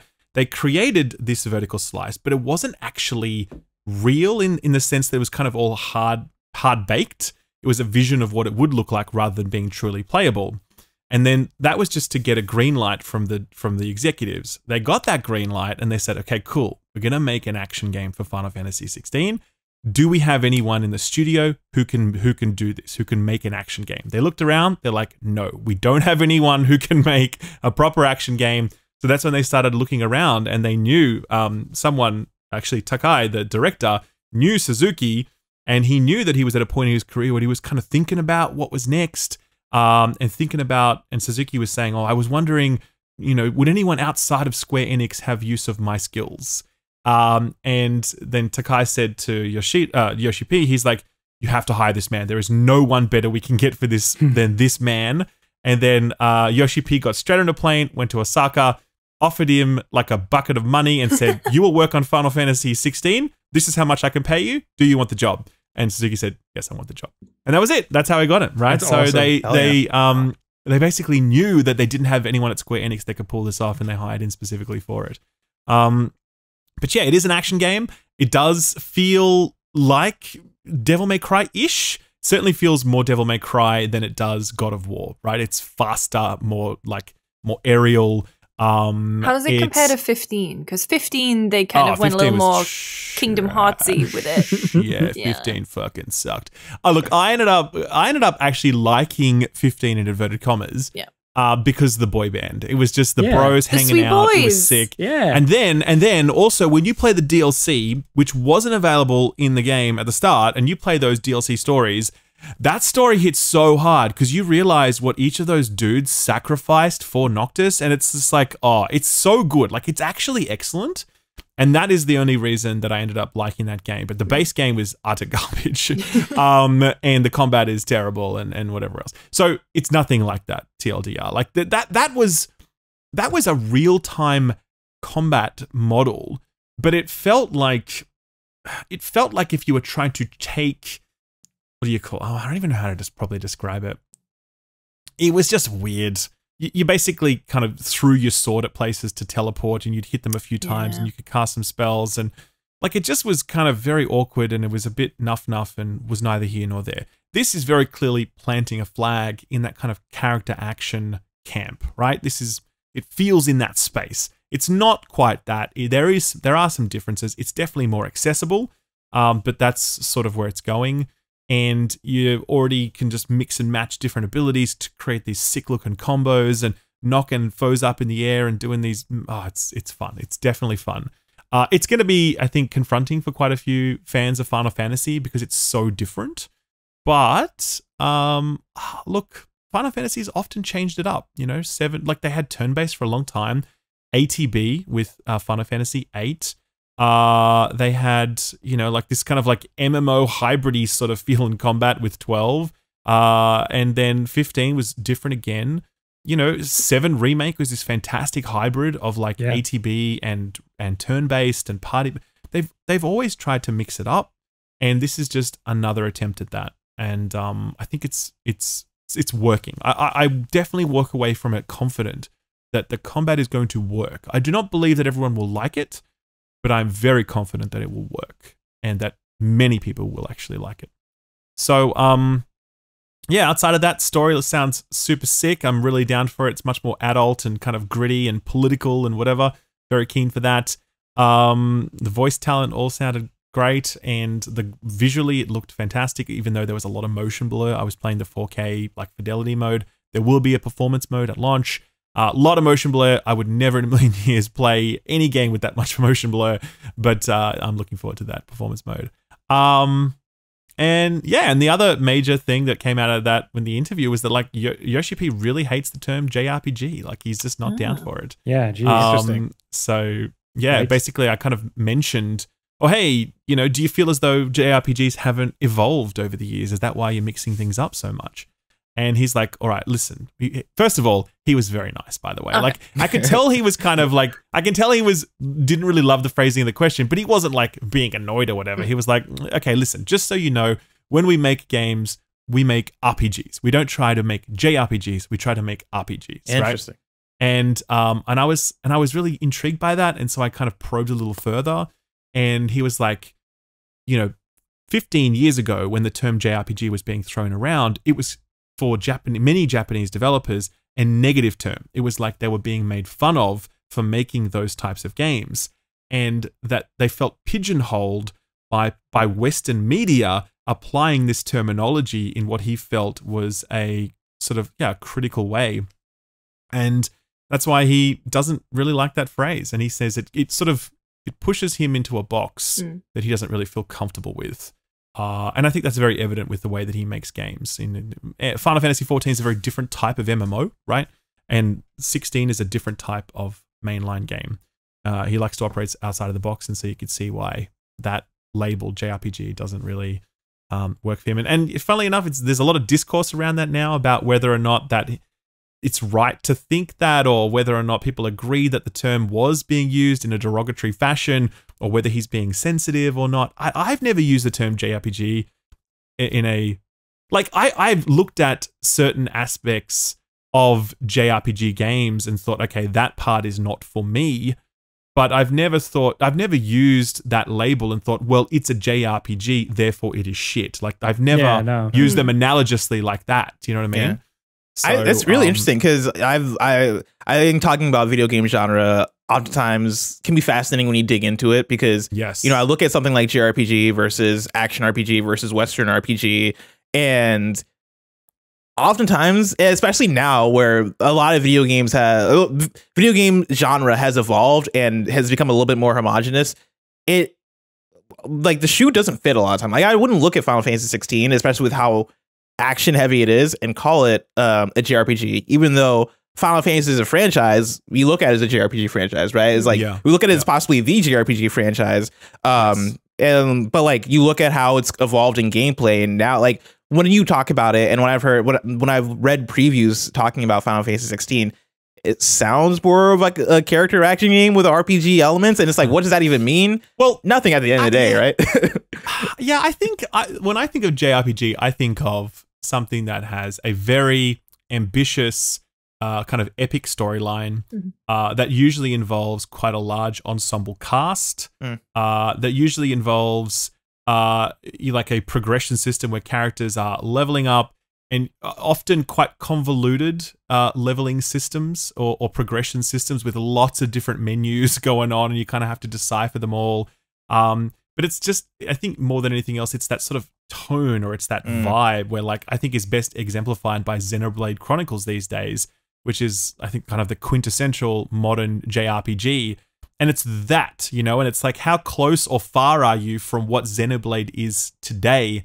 That is a JRPG in my head, if you know what I mean. See, I was about to say, before you talked about like tone, I was going to say, it sounds like you're describing The Witcher. which is like a Western RPG. Sure, right? that's what I'm saying. It's those things, but then I think that the thing that really seals it is that tone or that vibe or that feel where it's JRPG. You know what I mean? And again, I've never viewed that as an inherently negative thing, even though I'm not as close to JRPGs as I was back in the PS1 and PS2 era. You know, now I play far fewer of them. But back then, they were a much more potent force in video games, I think. And I actually kind of feel the opposite to how he feels, in the sense that he talks about like, 15 years ago it was being used as a disparaging term. And I'm like, well, I don't know, man. I never 15 years ago, where were we? We were like PS2 era? Were we PS2 era? Where you're talking about like Tales of Symphonia and like Final Fantasy like 10. I mean, Final Fantasy X was extraordinary. I mean, that was like, I still to this day say if anyone wants to get into the Final Fantasy series, you should start with 10.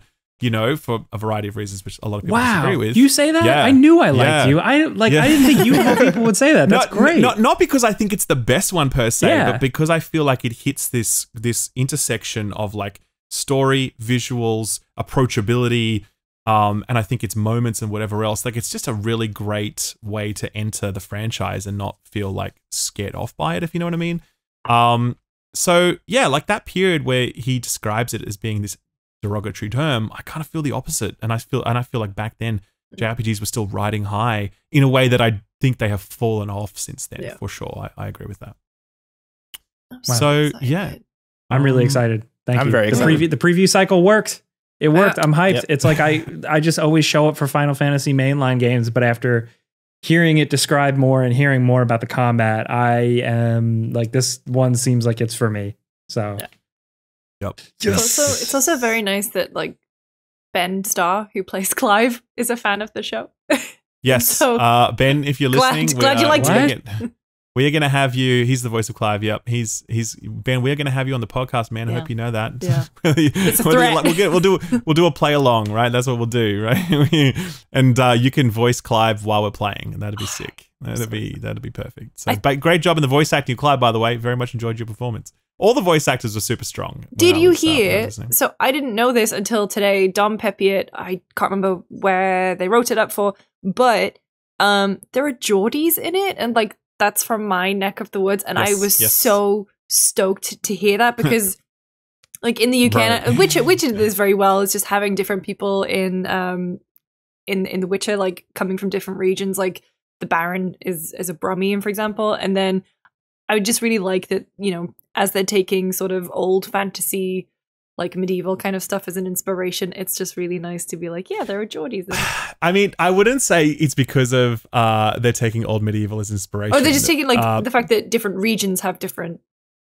Well, like, yes and no, but what I mean is that if you like, I just think they work with a troupe of voice actors, the same voice actors who did Final Fantasy XIV, and they happen to be based in that part of the world.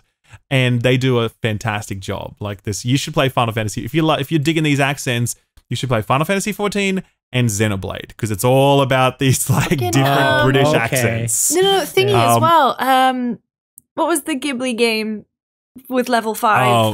With the little Ni no Kuni. Ni no Kuni. They did a really great job of having like what was his name? The little guy. But he had a really good like Welsh accent, and they localized really well. Right.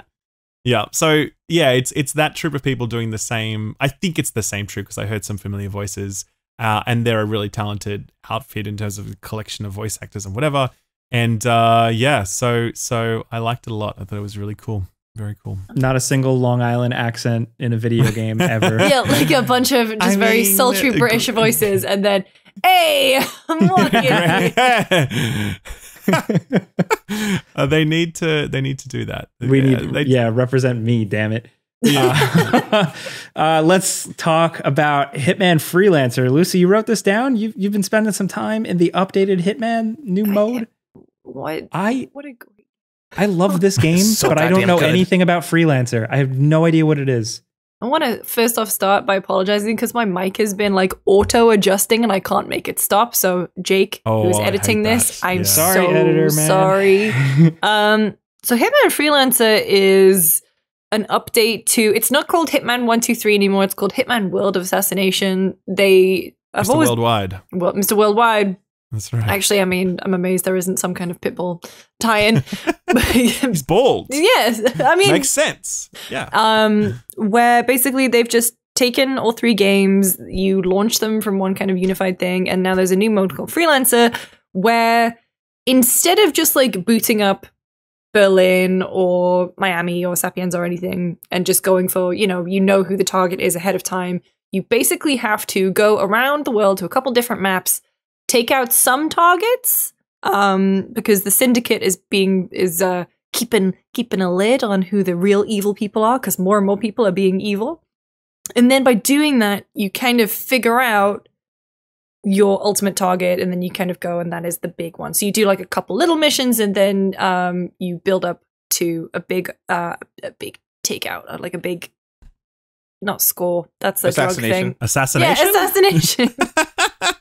So is it random? Yeah. And so like you'll get like little bits of information where, they'll have, they have like brown hair, a tattoo, and glasses. Ooh. But then you walk around and there'll be a bunch of people like that, and you have to like figure out, make sure all the configuration is correct.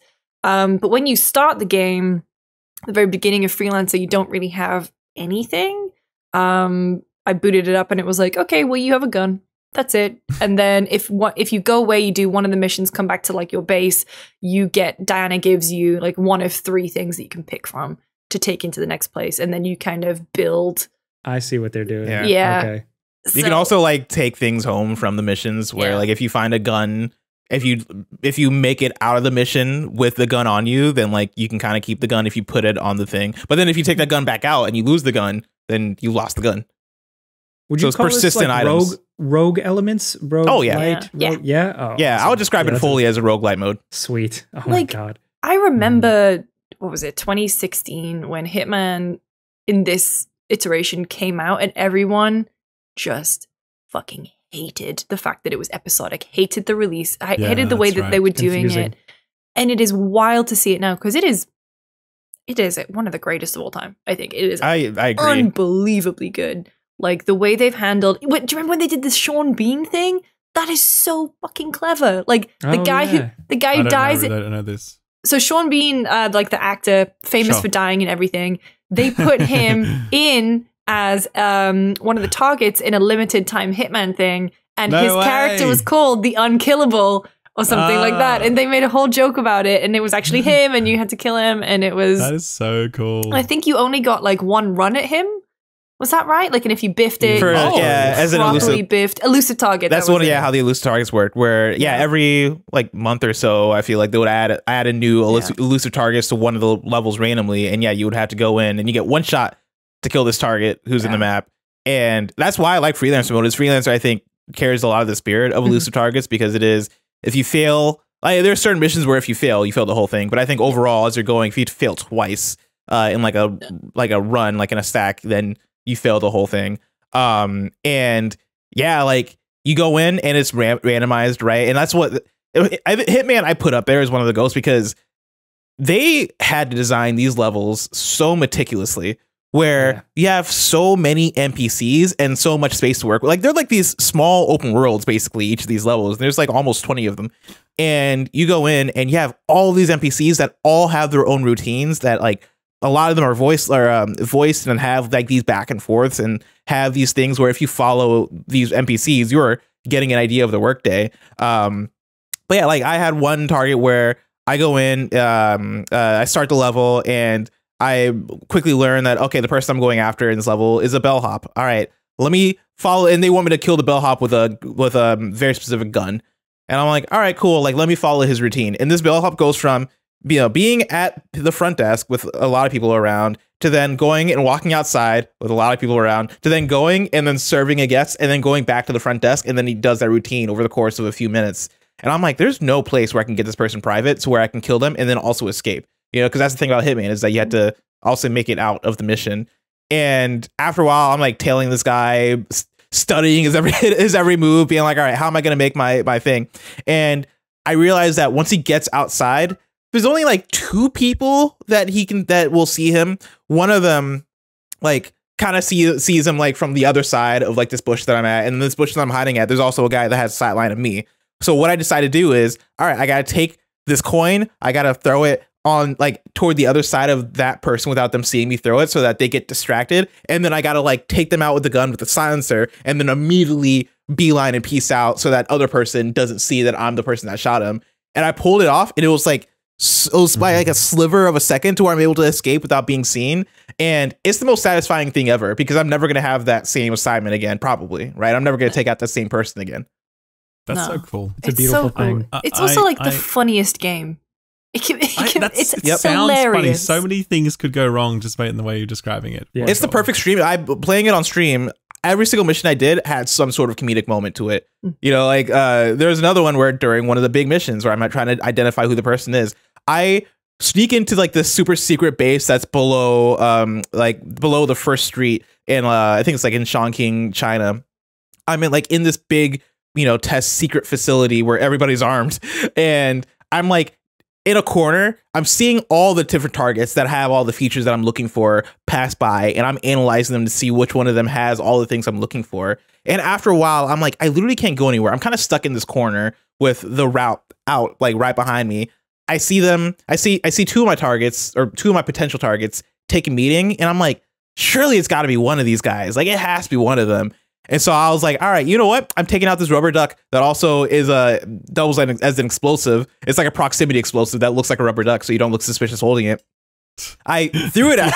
I'm just randomly holding a rubber duck. Don't worry about What's wrong with that, man? I'm just a normal Don't worry guy about this normal rubber duck. I'm a man in a suit with a tie with a rubber duck. Don't think about it too hard. I chuck it at them.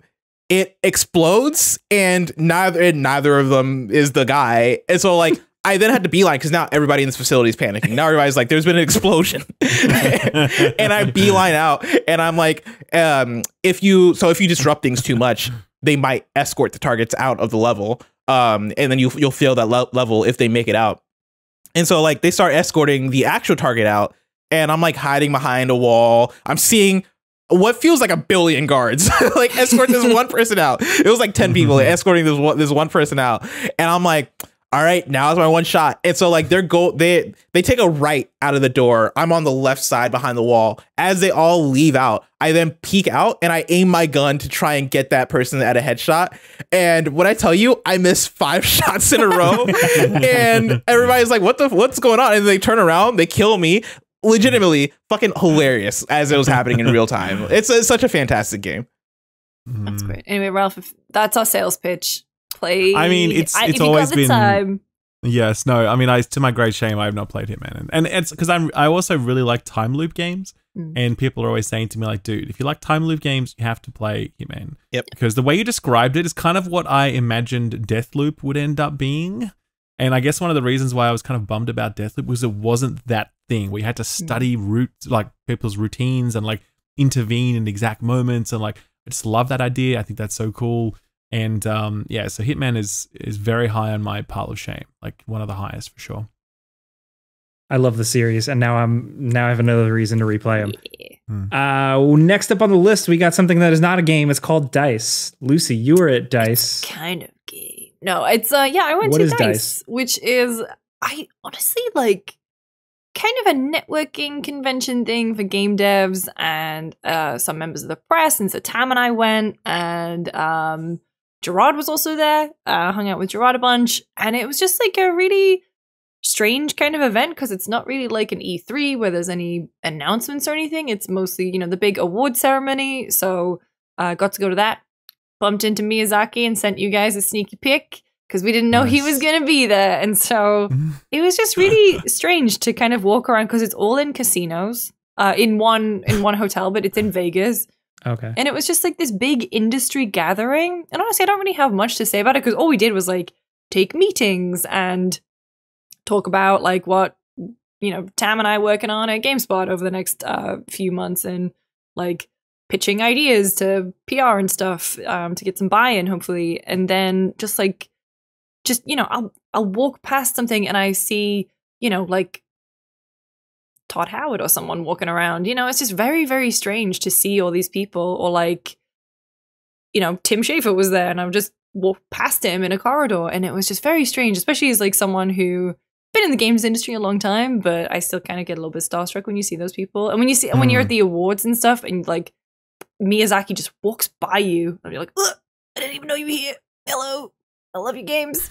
That's like my first E3. I walked into my first E3, and within 2 minutes, I was in a hallway. I walked past Lil Jon, and I was like, wow, oh my God. E3 is magical.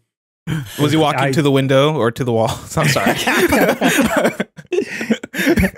So Lucy, if it's a more developer focused thing, like if you're a budding game developer, should you go to this? Is this like a place to meet people and hand out a business card or your resume? And so this is my first one, but I would say like if you have like if you're in the pitching phase or if you're like searching for funding phase, I think the networking there would be kind of invaluable. There's a lot of like biz people there too. And obviously GDC is the other one, which is coming up at the end of this month, which is the Game Developers Conference. And there's an awards thing there, but there's also loads of talks. And there was talks at DICE, but I don't think there was some roundtables that like some of it were media friendly and some of them were kind of more, definitely just like dev and biz focused. But in terms of like networking, it's kind of incredible who you can just kind of run into and pitch games to and whatever. So I would definitely, the problem is, and this is kind of a big thing, with GDC as well, is cost. Because it does cost a lot of money to not only fly to Vegas, stay there for a few days, but also just to even attend. How much is it to attend? I am not sure because I remember hearing something like $1,200 a ticket or something for GDC. GDC is exceptionally expensive, and I've seen, they don't compensate speakers or anything, and so it's kind of another one where it's like, okay, you go for the prestige, but can't. San Francisco liver here. I personally lives in San Francisco, but like this place is fucking expensive. Like even at the best of times, and I can't even imagine how much the hotels and stuff are going to be around a convention, because my mum complains when she comes to visit me off season. She's like, why is this place so hideously expensive? And I'm like, I don't know. Like, I don't know. Help me. I'm trying to live. I'm just trying to live, Lynn. Just trying to live. But no, it was just kind of, it was cool. And like, I've always, just kind of, it's one of those events that I've always looked at from afar. And it was cool to actually go. And I said to you guys that we should all go next year. Because it's just like, it's really nice. And like, or Tokyo Game Show this year? ? I just want to meet the guy who made Flappy Bird. I hope he's there. I hope he's well. I hope he's doing okay. I didn't see him there. It was a stressful time for him, Flappy Bird's release. I hope he's thriving since then. Sitting on his giant pile of money. There is a Flappy Bird. So this is another thing, because I'm one of those people who loves Vegas. I spend 3 days there once a year, and then I leave, and then I hopefully that's my max. I have a max out in Vegas. But the licensed machines are so weird. And so the reason I'm bringing this on is because there is a Flappy Bird machine. We didn't see it, but we were staying in Resorts World, which is a brand new casino. I think it's only a couple years old. And we were with Andrew Goldfarb, ex-IGN, currently Sucker Punch. And he and I and Tam are very, very big Persona fans. And there is a licensed Persona 5 slot machine. Yeah, I've seen this actually. And we went to a hotel called Orleans, which I'd never even heard of. Kind of a very old, shabby, rundown casino. We went all the way there to find the machine is called 4 Reels, by the way. Phenomenal work. We went all the way there, and they got rid of it in the last 2 weeks. Devastated. I can't believe you built me up like that to break me down. I was so excited. I know, right? Oh, damn. I was expecting to hear a jackpot story at the end, and where we walked away with $25K. It was sick. No. Lost it, bet it all on black and lost. It was the only I don't gamble either. Why do I like Vegas? I don't know. It's hideous. Celine Dion residency. It's that's why. Expensive, and I don't gamble. But we went all the way there to try and find it, and it was gone. And it was the only time I was like, I will bet 20 of my own dollars, and I didn't. But, did get to go to the awards. The awards are cool. Greg and Stella hosted and did an incredible job. So nice. It was great. Cool. Shout out to Dice. Cool. Are we talking about your chair? You wrote down We your don't chair have too. to. I wrote that down as like a joke because here we go. I'm in like a gaming rut. Because I feel like I'm kind of all over the place a little bit, like dipping into things. But I did get a new chair, which I'm very excited about because it means that I don't have a gaming chair anymore, and that I did have a secret lab and I really enjoyed it for like a year, and then I turned 30 and I couldn't sit on it anymore without so like that. without an immense amount of pain. And so took advantage of some of the office furniture liquidation stuff over in San Francisco because sadly a lot of places are closing down, and it meant that I kind of upgraded to a nice office chair, and it's wild the difference it makes because I was getting to the point with my gaming chair where I didn't even want to play games at the end of the day on my PC because I was so uncomfortable after being sat at my desk all day. Now, whole new world, baby. I'll be sitting with the best of them. I like that little thing it has at the back where like into your lower back, it like pushes into it. Ralph and I have the same chair. Good. We do. That's it. But no, it's kind of, it's wild. And I don't think, not to make this like ergonomics corner or anything, but it's something that I've just never really had to think about before. And now, I've talked a bit about, I have repetitive strain, and just, as I'm getting older, the debuffs keep stacking. Stacking, that's right. The stacking debuffs. But it's also kind of like an important part of, you're at the desk all day, and it's kind of, it's important. So I have like the best, most ergonomic chair that money can buy, but then I managed to sit in a way that it completely devalues all of its ergonomic property. I'm like a fucking, I don't know, I'm like a twisty fry in this thing, just like curled up in all sorts of angles, and I get out and my back snaps in half and I have to crawl back into my house, and I'm like, thank God I got that chair. Imagine how much worse it would be without it. There was a really great Reductress headline the other day, which was woman who sits like Gollum for 9 hours a day wonders why her back hurts. Yes. I was like, that's me. Oh, that's so good. All right, let's move on over to the Q&A. The next Q&A question from a listener or viewer, not a user. I got it right this time. That's right. Is from Andrew. Andrew says, hello guys, my question is, if you could make Nintendo's next console, what would you make? Would you go down a more powerful Switch route, or would you do something completely different? What features would you like to incorporate? I'll start. I like Nintendo's insistence on always having like a weird quirk or a weird spin.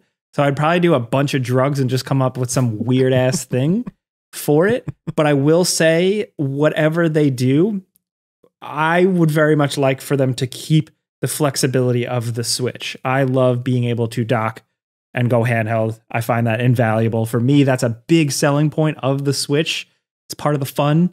And I just want them to keep doing that.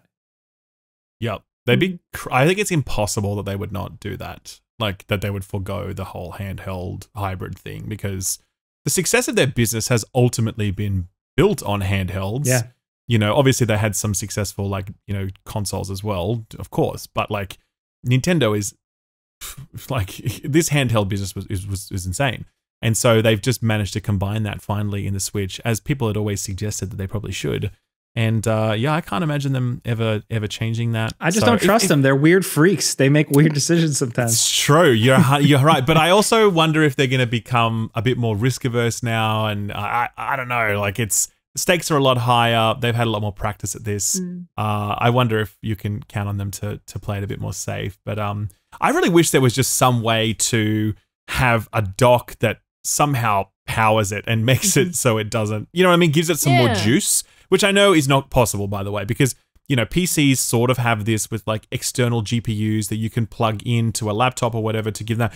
But that is so expensive. And for that separate dock to actually provide a meaningful power uplift to the base unit would jack the price of this so much that there's just no way they would do it. So I think you'd be looking at stuff like there's talk of the next Switch utilizing NVIDIA technology for like DLSS, for example. That's more than likely where we'll see things go. I'm really happy. Look, personally, I don't use a Switch. I use a Steam Deck, right? I only use my Switch for exclusives. That probably won't change anytime in the future. I would just want a more powerful Switch so it doesn't feel like I'm stepping back 2 generations whenever I boot it up and play a game on it. You know what I mean?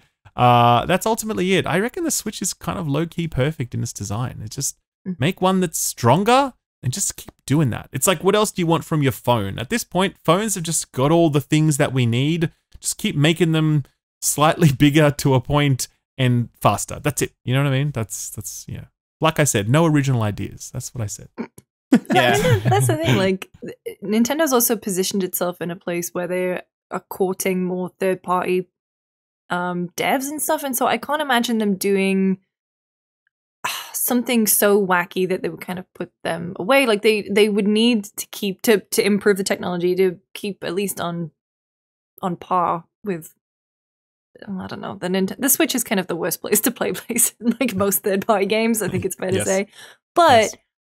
I can see them doing, you know, an improved Switch, better specs, runs things nicer. But I would hate for them to lose some of their creativity. Like, what the hell was the cardboard stuff? Yes. Labo. The Labo. Labo. Like, nice, Luce. Nice. We're on the same. Where I just feel like they are always going to have an outlet, whether it's with the Switch 2 console itself. They will find a way to get weird with it. They'll figure something out. Like, they'll do something. And I don't think that will ever go away. But I think the way the market is maybe moves, like, they've got their groove with how Switch works and how you can dock it. You can take it. It's so easy to get other people to play with you. Everyone has one. Like, I don't know how you would... Maybe I'm just not creative enough either. I can't think about how you would improve that. But it's like, it's so good. Like, it's how do you improve? Like, again, the modern games console that sits under our TV hasn't changed ultimately in the years. Adaptive triggers are nice, don't get me wrong, but they're hardly a game changer. It's just make it stronger, allow it to play better looking games. Fix the Joy-Cons. Fix the Joy-Cons so they don't suck. That's it. You know what I mean? That's it. Yeah, I'm right there with you. Like, I love my Steam Deck so much, and it sits at my desk. I'm trying to pull it out. Like, I love this thing.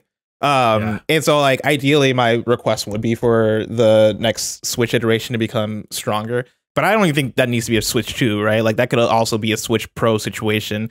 You know, I was talking about this recently.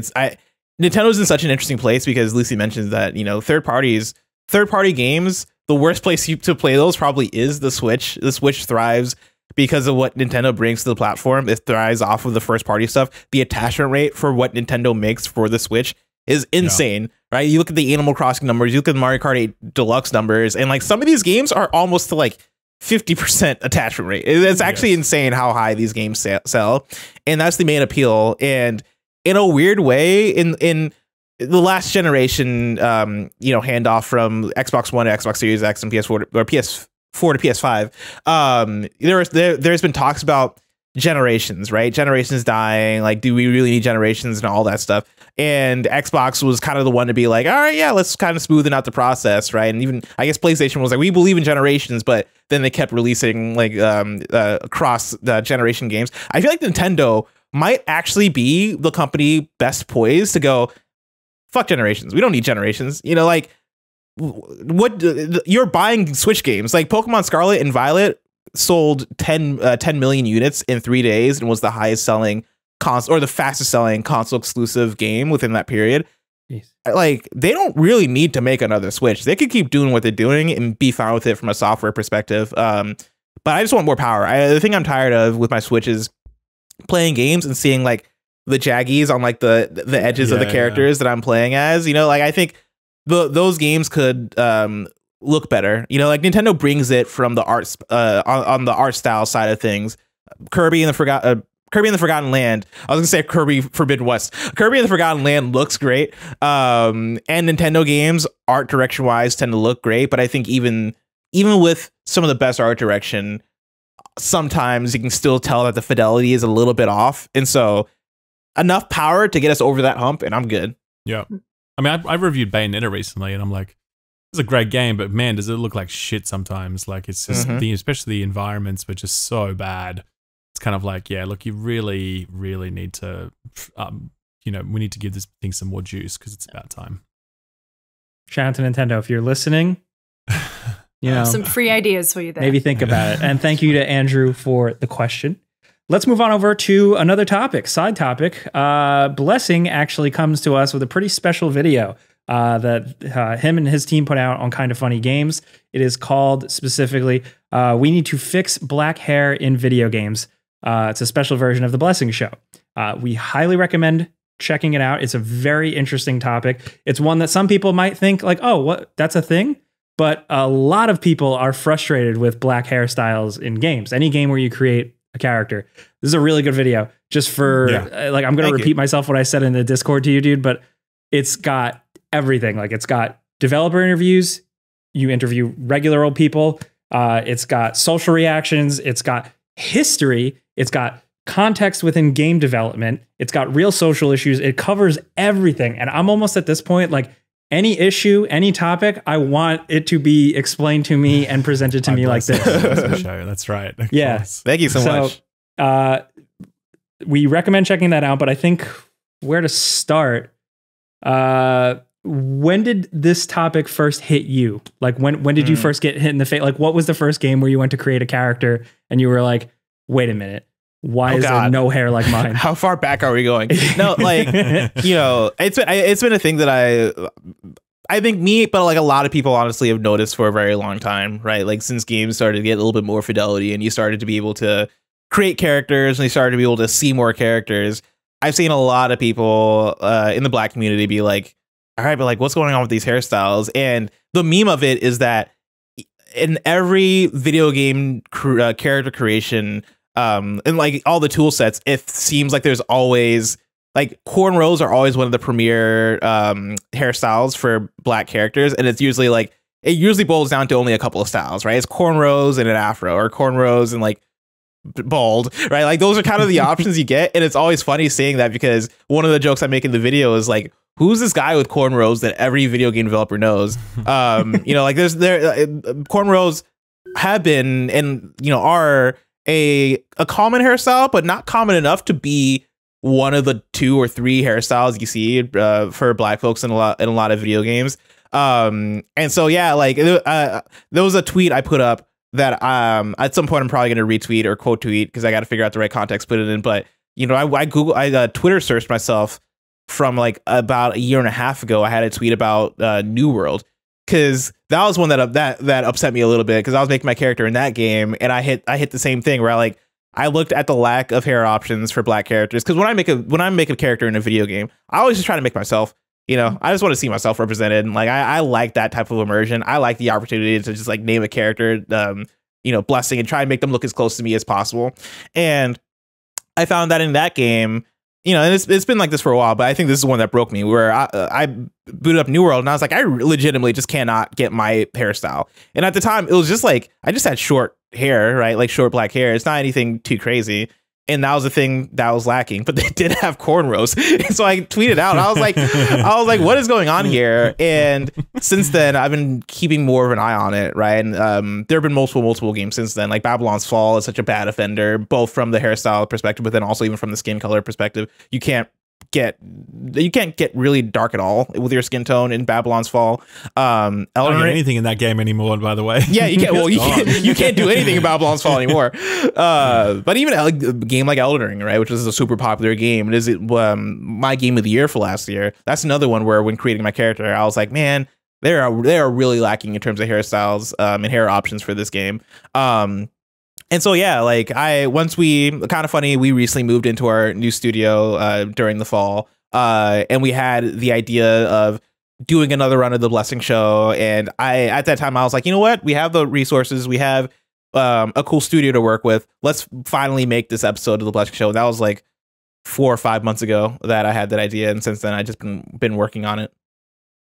God, that studio. That's so cool. Like, and also like, obviously, you wrote it and hosted, but I wanted to give a shout out to Roger, because his work on that, like, crazy editing. Is he do the edit? Yeah, the motion graphics too, like super talented. But I think it like everything in that video works together so well, and like those little flourishes just really elevated it, and like, wasn't not to blow smoke up your ass, it was super engaging. He's like, no, please. You please, kick please, off with a please. joke, and then you kind of like educate, and like to Jake's point, you know, there's history in there, there's commentary, there's education, and I think it's presented in such a great way that I was watching it and I was like enthralled all the way through, and I was like, so when you sent the link, and I was like, 17 minutes on YouTube, all right, well, Yeah. let's go. But it's presented in such a great way that I thought I was Yeah. like super. Yeah, I mean, Yeah. and I learned so much about, because I mean, obviously, I'm like the whitest dude ever, right? And I've heard about like, oh, I can't create black hair, but I didn't really understand. I was like, oh, they don't have the hairstyles. Okay, fair enough. But then I was like, what do you mean texture? And I was like, oh, well, yeah, it makes sense that black hair has different texture to white hair. Like, of course, that's a thing. Why wouldn't I understand that?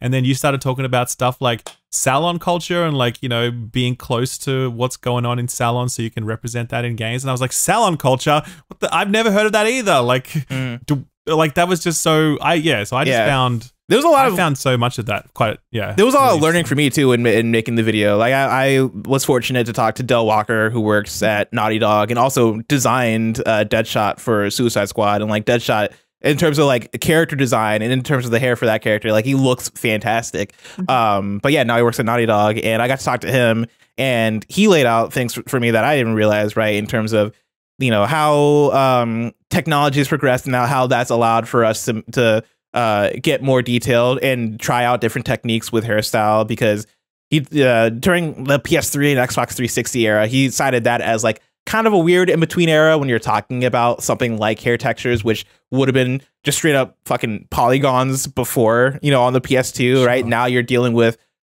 strands of hair and generating hair based on, they called them cards, as opposed to straight up polygons. And now that we're in the PS5 era, one of the things that I mentioned was Spider-Man Miles Morales, and the response to that character upon the reveal of that game originally, where you go on Twitter and everybody's like, oh, he looks so good. And his hair looks fantastic. And there are interviews with some of the character art team members from Insomniac where they talk about, for Miles Morales, they completely changed their rendering technique for the game to be strand based. And that's the thing they're able to do because of how far video games have come. And it's even to the point where the hair rendering for Miles is for on PS4 is very different from the hair rendering for Miles on the PS5. Wow. Yeah, and like Del very much aligned the fact that we're at a point where this is a thing that can improve, and now you have less excuses than ever to get something like this wrong. But then it was just fun also to talk to my friend that I cite in the video. As soon as they heard that I was making this video, she sent me a big text thread, and I was like, "Can I use this in the video?" And she was like, "Yeah, just don't say my name." That story was so sad. Yeah, I was that was heartbreaking.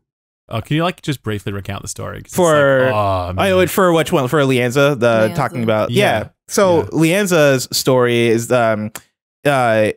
about like black hair discrimination, where I talk about in the video the idea that you've seen there have been countless stories of folks who have gotten in trouble at school, and it also extends to things like work, right? Getting in trouble at work and stuff like that, of you're wearing a hairstyle in a certain way that might be a common style, but because it's more ethnic and might not be more familiar to people that you're working with on the Western side, that becomes unacceptable and it gets you in trouble. Lianza, who is the partner to Roger, who is again the editor and co-producer on the video, she has a story where in high school, during her high school graduation, after doing the walk across the stage, she gets off the stage and immediately gets yelled at because of her hairstyle. And you look at the pictures and you talk to her and she's like, yeah, my hair wasn't that crazy. Like, and looking, I'm like, no, she has a pretty standard hairstyle, right? She has braided colored hair.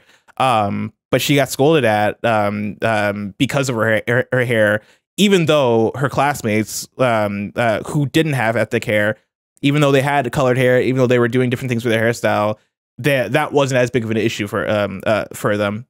And that was the thing. That was the moment for her where she was like, oh, this sucks. Like, this is a thing that is actually a big problem. And it's the thing that made her feel very terrible in the moment. But it's also just not an uncommon story, right? Of people being like, yeah, I've been told that I look unprofessional because of my hairstyle, even though I'm rocking a very natural black hairstyle.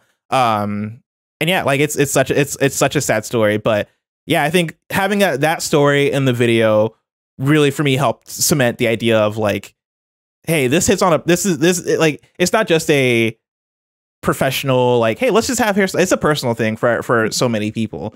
You know, being able to go into a game and make yourself. Leanne's also talked about some of the games that she's interested in, that she likes, and like something like Animal Crossing, where in that game, that's the whole game about lifestyle. That's a whole game about, oh, you get to customize your character and build your own island and build your own house and do all this stuff.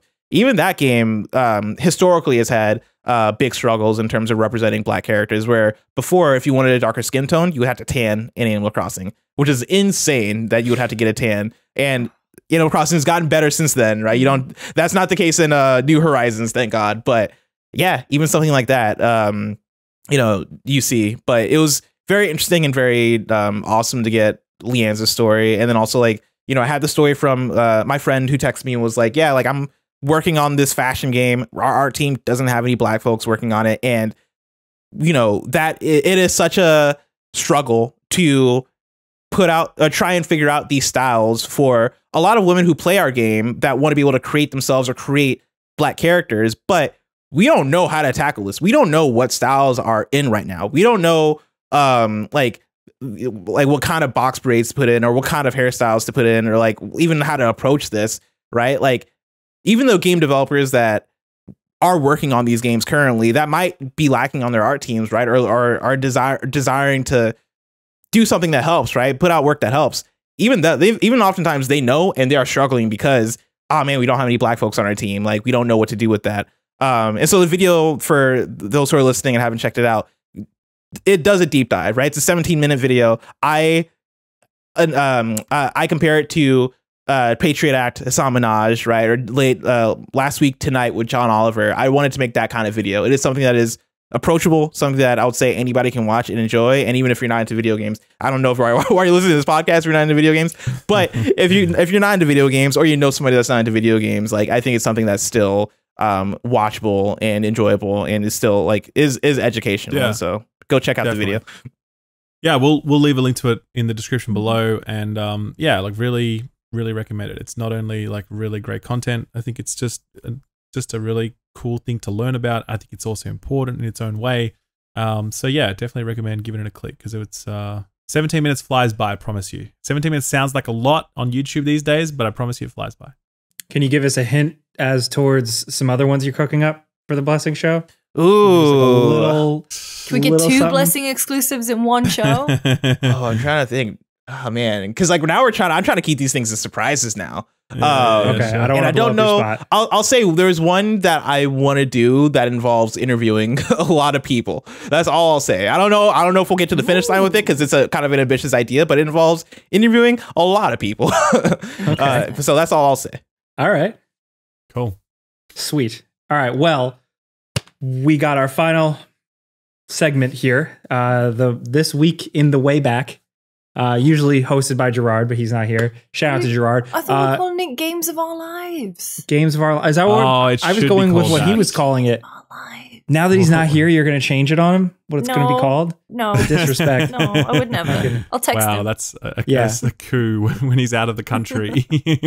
He arrives at the airport to learn that his segment has been renamed. Speaking of him, we'll probably talk about it more in the next episode, but I'm going to be at PAX East. Gerard is also going to be at PAX East. Gerard is hosting a cool event on Sunday. He's putting on a live performance, so go check out his socials for tickets for that. I'm just going to be walking around PAX East. I have no plans. I'm just going to check out some indie games. So if you see me, don't attack me. Just say hi to me, please. So let's jump into this week in the Wayback, or the Games of Our Lives. I'll go first. 12 years ago, in 2011, Fight Night Champion released. And this is significant to me because it's technically the last Fight Night game. And really? I missed that series. It was an incredible series. It was really innovative. It was back when boxing was like just boxing, and it wasn't like YouTuber boxing. And it had some really incredible mechanics. Fight Night Round 3, Fight Night Champion, really utilized analog sticks and directional movement of bodies, and also just really, really good visuals and details to the characters, where you'd see their faces get swollen, you'd see them get bruised, and you'd see their posture change. And that was almost like an indicator as to your character's like endurance and health and stuff. And it was just such a creative series, and I really love it. Some developers, the game is on the tip of my tongue, but some developers are trying to bring it back, just that style of boxing game, because EA clearly doesn't have any interest anymore. Shout out to them, but Fight Night Champion's mine.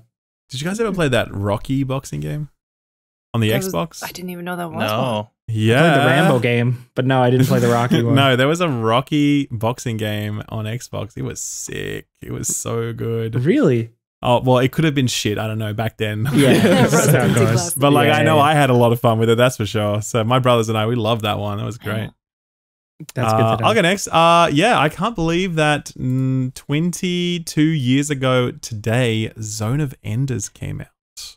Oh, That was like, I know, right? I mean, what a game. What a game. What a demo. What a demo. That's it, man. That was it. That was the reason we all bought Zone of Enders, because it came with the demo for Metal Gear 2. The smartest marketing of all time. Only equaled by Ground Zeroes, where they actually sold the demo for a $40 box price. Well done, Konami. They really they've done some great work with demos. But yeah, Zone of Enders was sick. It was fun, and I mean, obviously, I bought into it because of the demo thing, but it was still just a fun mech game that kind of like left an impression on me. The only other time I played mech games like that was in the arcade, where they had those, like, I forget the name of the game, but it was like you would sit down and you would have two joysticks and you control two mechs doing battle in an arena. What was the name of that game? You know the one. Yeah. Riggs, you know Mechanized Combat. Say again? Riggs. No, I'm just kidding. No, thankfully not, no. But I remember this one. I used to go to Time Zone and play this, and that was the only other mech game I think I played. And then Zone of Enders, which, I really loved. So shout out to Kojima, our boy. He'll get on the podcast one day.